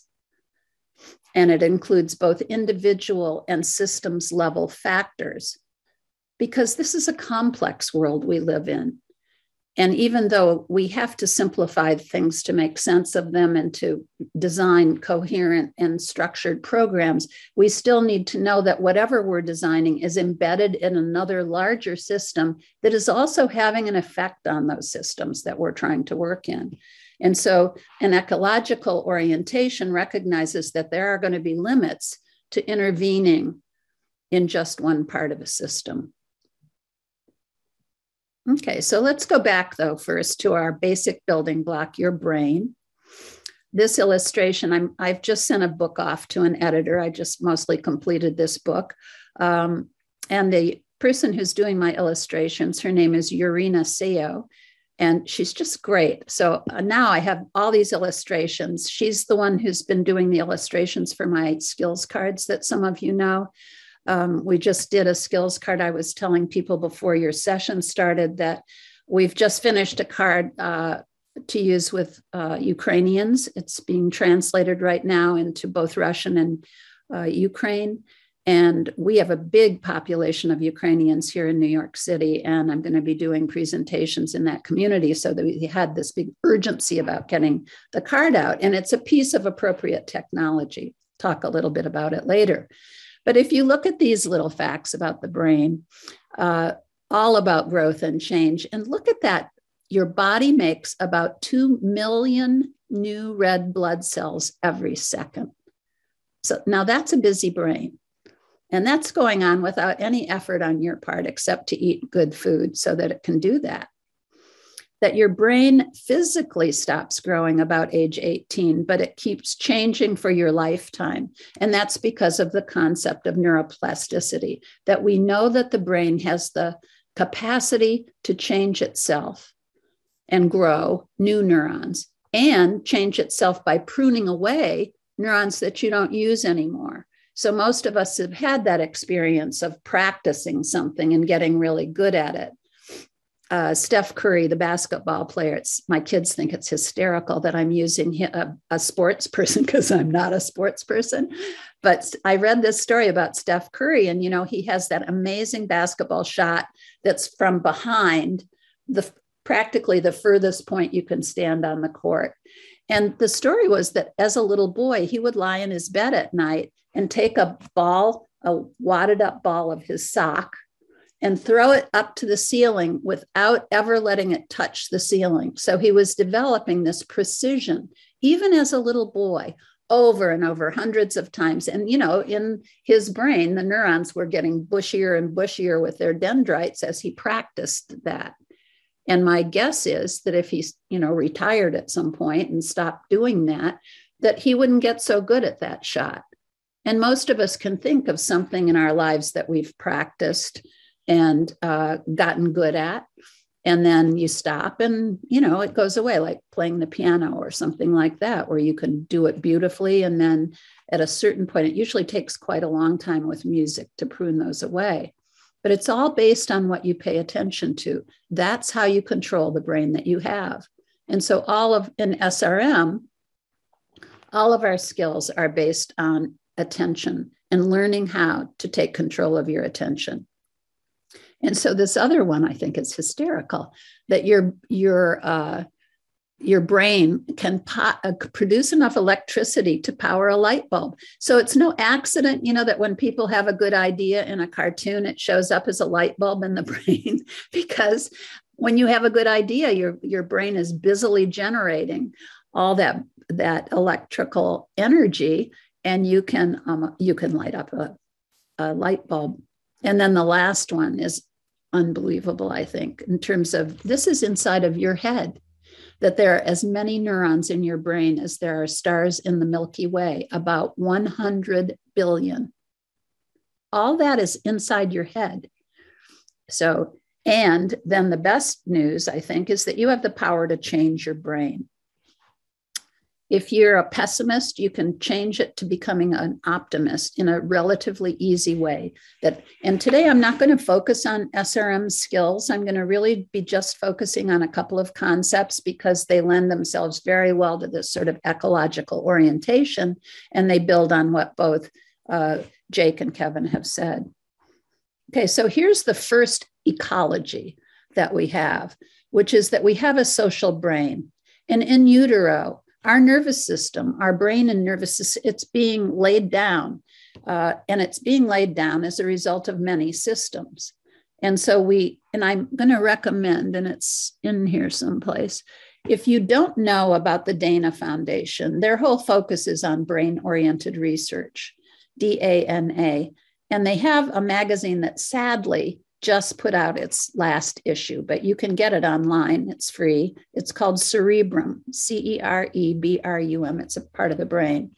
And in this particular issue, it's called The Brain and Poverty. And it talks about what happens to children's brain when they're born into poverty. So in utero, by the second trimester, a baby's hearing is 100% developed, and their taste is 100% developed.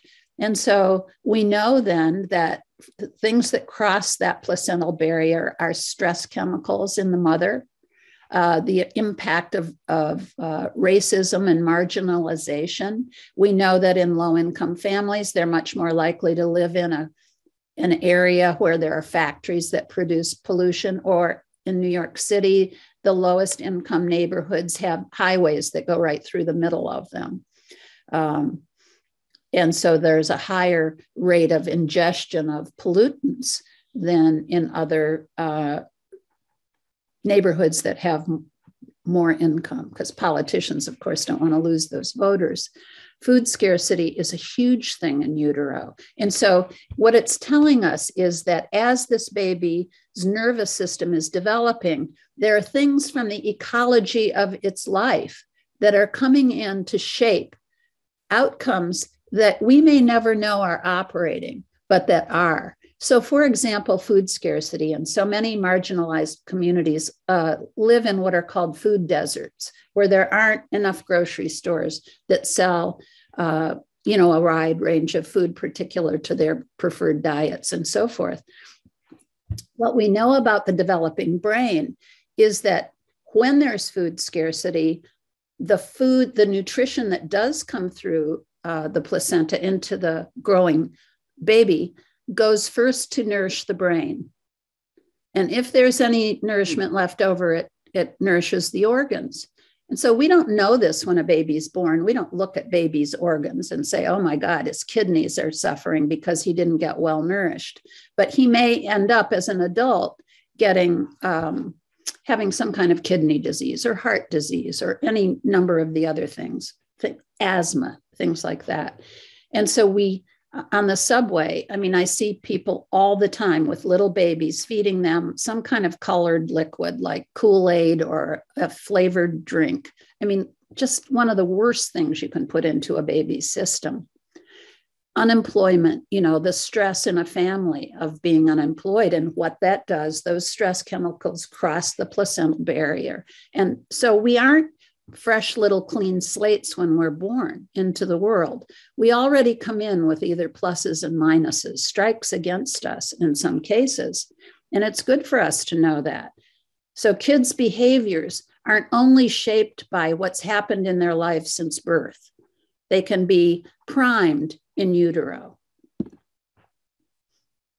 And so here's a little list of some of these stress, distress, and trauma outcomes, the marginalized kids who grow up in marginalized communities. This is from that poverty article in Cerebrum. They already are showing emotional regulation issues, cognitive function issues. So this is kids who are born into poverty.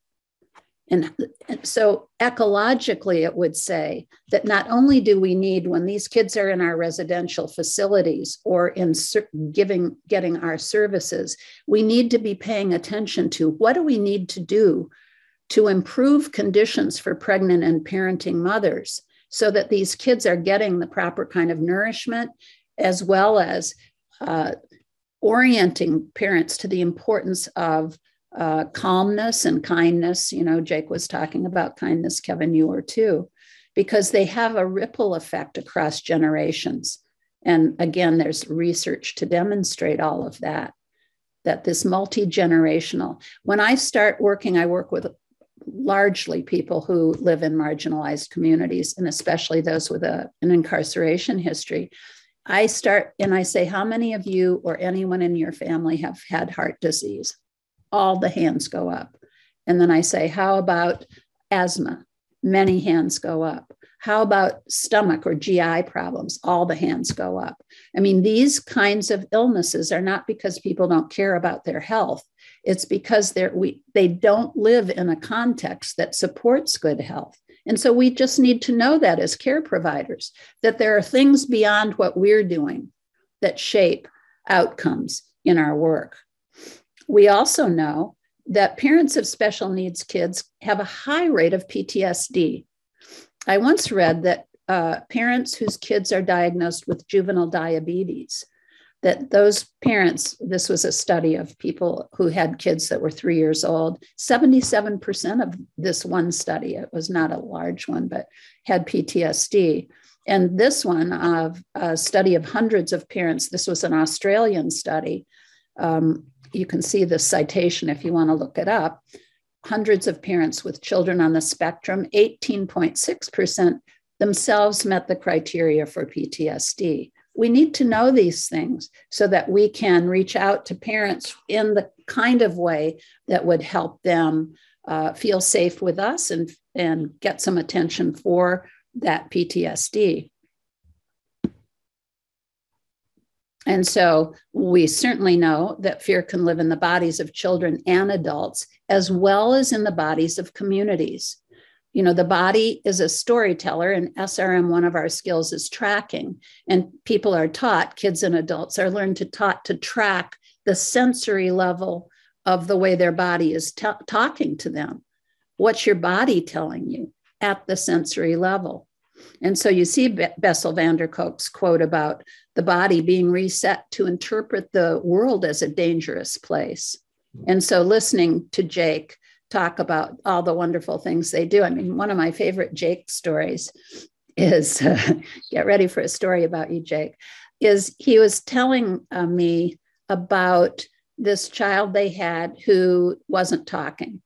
And I guess the staff, I may get some of these details wrong, but some of the staff were saying, he just won't talk. We haven't had any success with him. And the gardener said, oh, he talks to me all the time. And one of the things that I understand that Novalis does with their staff is that everybody who works there is considered part of the team, and so is oriented in that Waldorf model and Rudolf Steiner's work. And the idea that a child could wander out into the garden and talk to the gardener and somehow in that context feel safe enough to speak. And also that the gardener was in on a meeting where he was told this kid wasn't speaking and his opinion was even, listened to and heard, is another piece, I think, of what makes Chine schools such an unusual kind of place, because we typically don't include custodians and workers of the crossing guard and people like that in our work, even though they often have a lot of information about the children that we're working with. And so this idea of neuroplasticity I mentioned to you, we can help the brain change in ways that increase the capacity to self-regulate in ourselves as well as in children.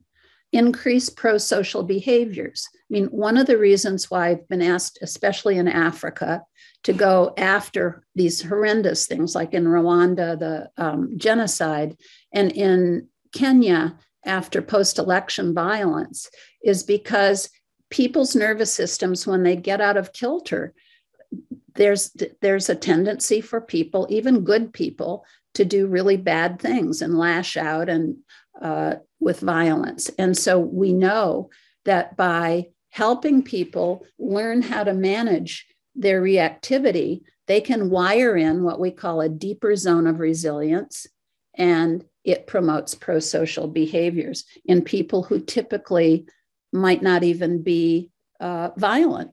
We worked with a guy in Thailand, a grandfather that now had his 5-year-old because her parents were killed in the tsunami. And he came into this temple where we were working and he said, I've never hit anybody in my life, but I've started hitting my 5-year-old granddaughter. And it was because his nervous system is so dysregulated that he starts, you start being very reactive. And so what we're trying to do with the social resilience model is to create a climate of health in the body, decrease stress chemicals, which are incredibly toxic to us after 20 to 30 minutes, by equipping people with very practical, easily learned skills that you can do without people even know you're using them. And so then when they're practiced, and a woman, Liz Stanley, did a study of Marines in California using she came through our training and Peter Levine's training. She's incorporated a lot of different things into her model, but she did a study that showed that between 7 to 16 weeks of practice wired something into the brain. And so that's not so long to spend. If you spend 5 minutes a day using some of the skills that SRM uses or others, that you can actually wire in much greater stability into your nervous system, whether it's a yoga practice or anything like that. It's a practice. And so there's the nervous system. And in our focus, it's only on this part, really, not only, but we're targeting the autonomic nervous system, which has 2 branches, the sympathetic, which is your activator, and the parasympathetic, which is what calms you. And, we are creatures of nature, and nature has systems and processes that require balance. So if there are too many rabbits born, the coyote population increases. There's no discussion about it. It just happens naturally. It's kind of a miracle, really, how we're set up in so many of our systems of nature, and we're beings of nature to set up for balance.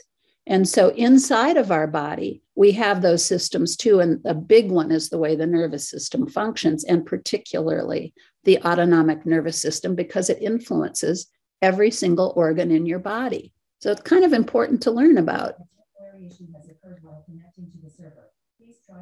Are you all hearing that voice? Interesting. I mean, it doesn't sound like it's coming from my computer, happily. So in SRM, what we're doing is we're helping to rebalance, to reestablish the healthy balance between the sympathetic and the parasympathetic nervous system. And so I'm going to talk, I'm focusing on the individual level of the nervous system, but we try to do the very same things when we look ecologically. And so, oh my gosh, Dana, let's see if you actually were able to get my animation removed. This is a rogue slide that so many people have tried to remove the animation from, including Dana, and I'm going to see if he's the one person who was able to do it. Unfortunately, so, I don't think so, Laurie. It just won't be. Well, we just have to let it have its way, right? Right. Anyway, but be prepared. It'll be kind of here and there as it comes in. But these two red lines represent the resilient zone. And inside of that zone, you can think clearly and strategically. It doesn't mean that it's la la land in there. You can be mad or sad, but at a level that doesn't raise the stress chemicals so much that they block your capacity to think clearly. So that's important. So that's the resilient zone. And so now I'm going to click through, and then once it's done going crazy, we'll talk about it. All right. So we haven't, there's the rhythm. That's the natural rhythm. The increase is the sympathetic and the decrease is the parasympathetic. And they work in this wonderful balance when we're inside that zone. And there it's going to just click through it. Oops. So let me just go back and see if I can, see, it's not even going to let me have the picture of it, but I happen to have it on a skills card right here, and you can see it here. Let's see. Unfortunately, Laurie, because you have the blurred background on, it's not going to be able to. It won't let me do it. Yes, it will if I get it close enough. Anyway, it goes up and down, the sympathetic and the parasympathetic. My gosh. And when it's there, like maybe that's how you are now, all of us, except for me, where now I have a little more sympathetic activation because, again, this slide is like a rogue slide. But we can be sad or mad in there, but not at a level that prevents us from thinking clearly and making good decisions. And so one of the things that we know inside your brain, all of us have two of these little smoke detectors. If you think, how many of you have a smoke detector in your house, at least one? And how many of you have ever had the situation where the smoke detector went off?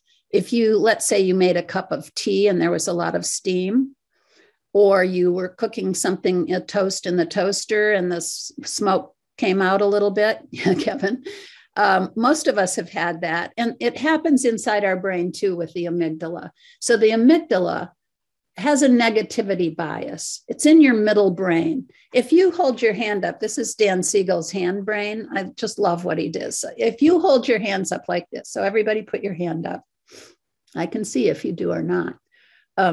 If you put your hand up like this, and then you put your thumb into the palm, and then you take your four fingers and close them over, that's a model of your brain. So that the fingers that close over are your cortex.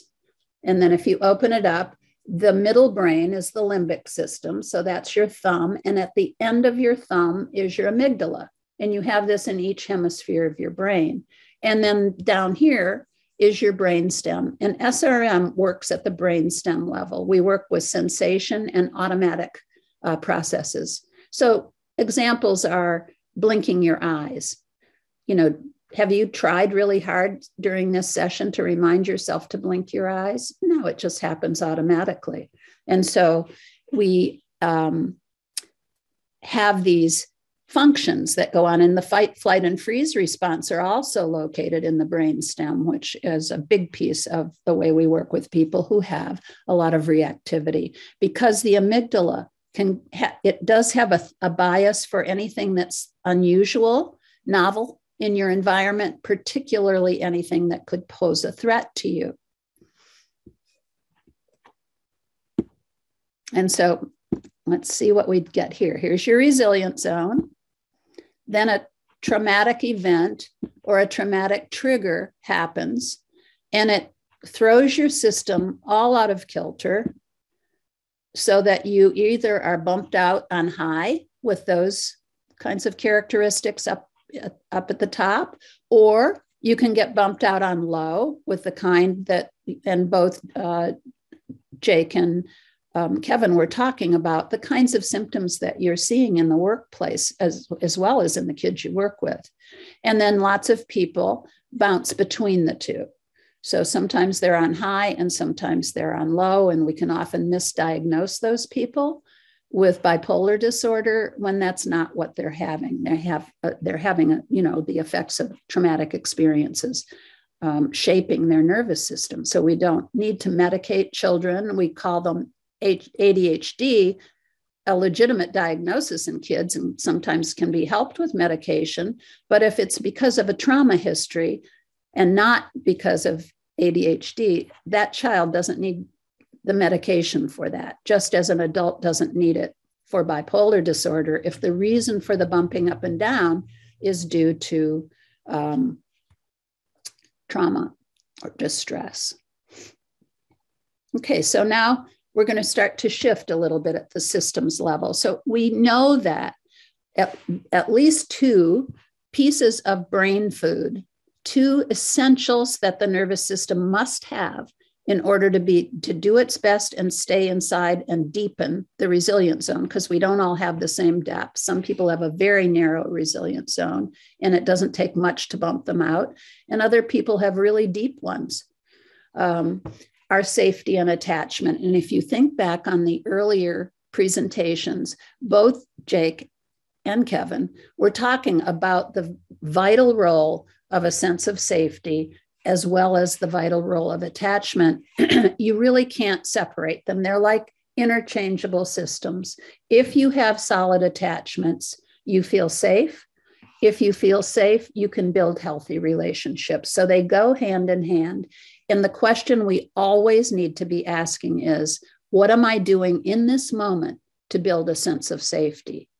Or what am I doing in this program to develop positive attachments? Because then the amygdala can reduce its vigilance and much different kinds of outcomes start to happen.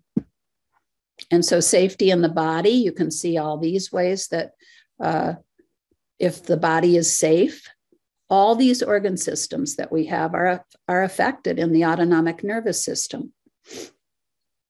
So it becomes an essential component of any kind of decision-making that we're going to engage in with challenges. And attachment, you can see, we talked a little bit about bonding and access to resources, but also if we broaden out that systems lens, what exists in neighborhoods and community programs that help people feel safe?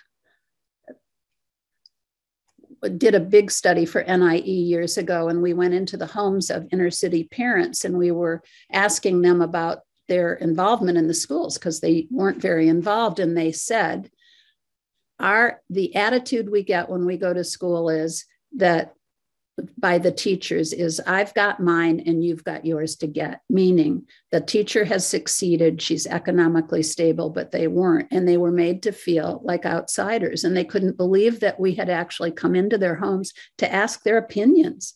So safety and attachment-oriented services and experiences really make a gigantic difference in outcome. And how do we advocate for those beyond our unique organization? How do we advocate for things that are needed in the community because the community is acting on our clients? And so expanding to the nervous system level, let's look at the resilient zone again, which happily is not animated. And so there's the resilient zone with challenges and supports. And what do I mean by cultural software? I mean, cultural software are things like the policies, the programs, and the practices that are happening within the organizational setting. And so do we have what I would call organizational plasticity, the capacity to roll with unexpected change like COVID? And so we heard Jake talk in a lot of exciting detail about how his school and community rolled with the various waves of COVID and how some of the waves, required something different as they went through it and got more experienced with what staff needed and what their students needed. So how do we develop principled, embodied, and generative work teams? Because when we don't, this is what we get at the systems level. So these relentless demands and rapid changes, we can call those COVID, some of those, but we can also, certainly here in the United States, are having a massive upheaval about what we mean by democracy. So when we see those kinds of things, we can get stuck as citizens and as organizations on high with the kinds of things going down the top: a lack of tolerance, fear-driven reactivity, bullying, moral distress. We see moral distress across our healthcare providers. Or being stuck on low, isolation and apathy, social fragmentation. We need to be looking not just at individuals, but at our systems. And are we in a system that's in dysregulation? And if so, how do we use the concepts of safety and relationship or attachment to begin to bring that system back into its resilience zone? And so here are the kinds of things you can, these are just a few little ones: pre and postnatal classes for new mothers, especially that focus on issues of spoiling. Young mothers often think that when you pick up a newborn baby who's crying, that they're going to spoil it. A baby cannot be spoiled that young. They just can't. And long ago, a guy wrote a book, not even that long ago, on saying that, warning people about picking up babies too young. And he did a huge disservice to new parents. Kids and cops programs, homework centers in community centers, workers who are sensitive to signs of distress in themselves. Do you track your own level of distress? And then do you have tools? Like in SRM, we have very tangible practical tools to use at the first sign of distress. So it doesn't get, that reactivity doesn't get wired in and spread in a kind of contagion to other levels of your system. And do you have state and city policies that support dignity, positive attachments, and safety? All good questions to ask in any system that you're in. Those are some examples of ecological approaches with kids. Do they have opportunities for empowerment? This is a program in Philadelphia where kids are invited to join adults in painting murals on the walls of abandoned buildings and so forth. So we're each wired for resilience, but we need the proper brain food to manifest it. And two of those pieces of brain food are safety and attachment.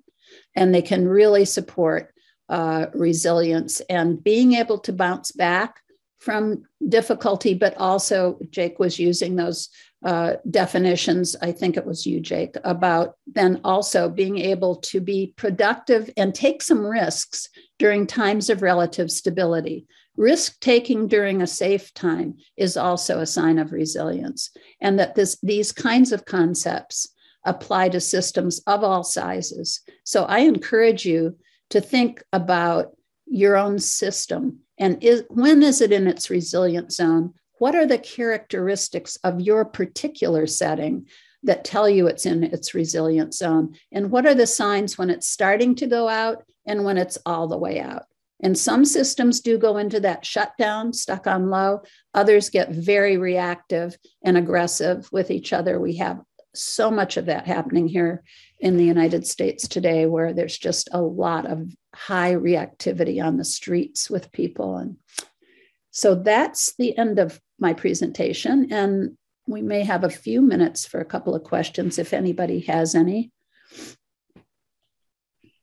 Yes, we do have time for questions, so feel free. And it's easier for me, rather than putting them in the chat, for you to just say them or raise your hand and say, I have a question, and then you'll appear in the talker box.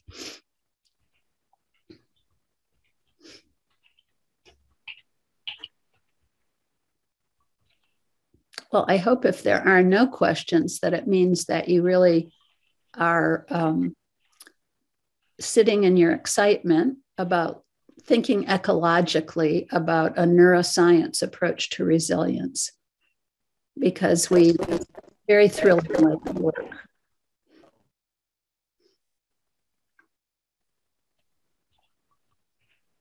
So that's all on my end, Janice. Thanks so much, Laurie. I was trying to type you a little chat message and I'll just give it to you verbally. Thank you so much. This is a fantastic presentation and it's so relevant to the work that we've been doing here in our state, trying to build in resilience with your training and so much more. And I love the concept of thinking about organizational plasticity and really trying to help hardwire in resilience in a way and a deliberate focus, as Jake said earlier, when we've been very trauma saturated and it focuses on the negative, and to the disservice of the resilience and the positive. And the strain of what I hear from you, Laurie, and from Kevin and from Jake is that managing through the pandemic requires a lot of masterful skill with a concerted effort on wellness, joy, pleasure, fun, and holding the hope. And I loved Jake's quote that it took a global pandemic for the world to recognize that people in caring professions do a good job.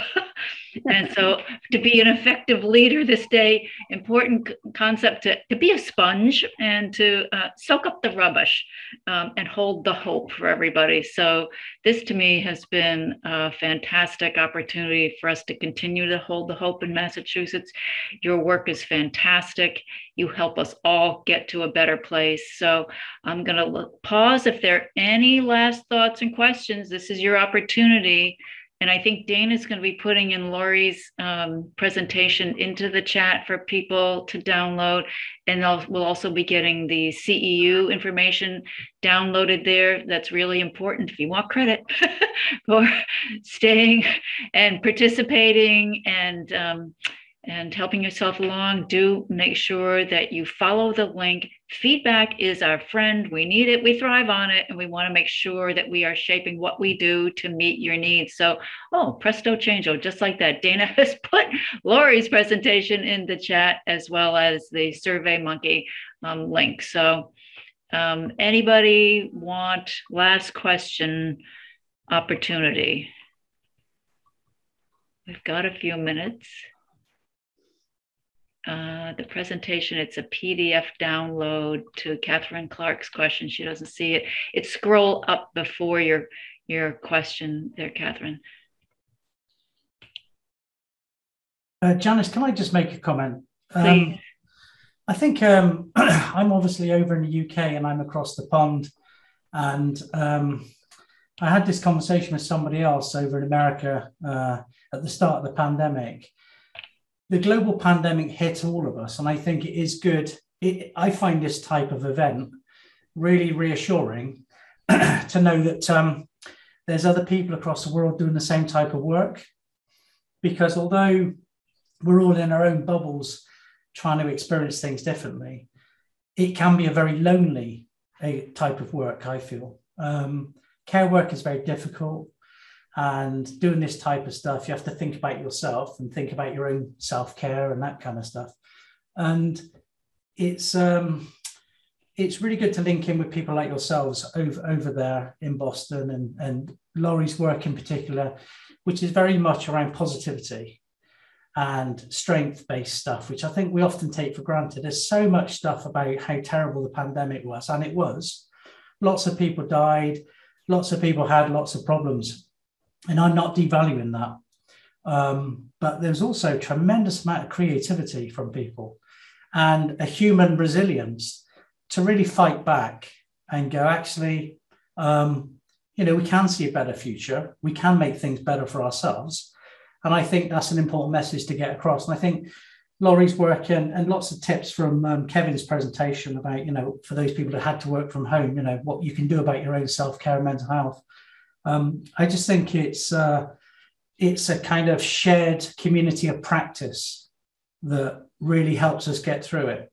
And hopefully, whatever I presented today, something will be picked up by somebody and they'll run with an idea and hopefully it'll make a difference for their setting.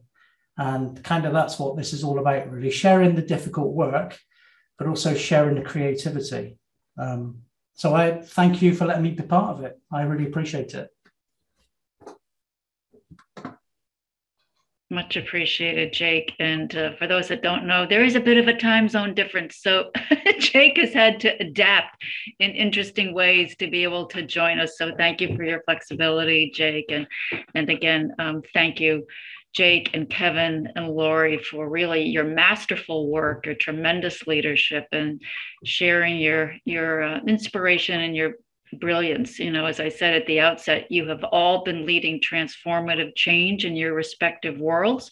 And you were the last voices that we heard before COVID settled in for a couple of years. So it's really a gift, and it really helps us hold the hope to come back and to learn again from you. So thank you all so much for this. On the horizon, I hinted at this before, you can look forward to another statewide 6-course strategies training that will be coming to help us, recalibrate, refocus, and re-engineer.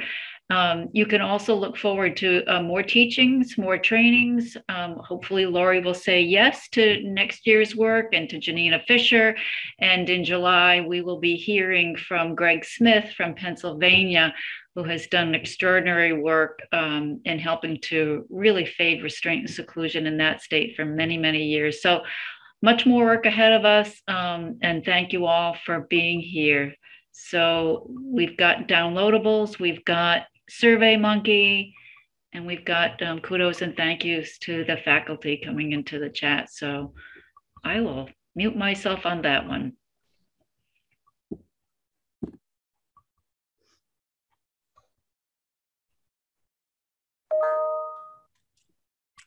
Thanks, everyone.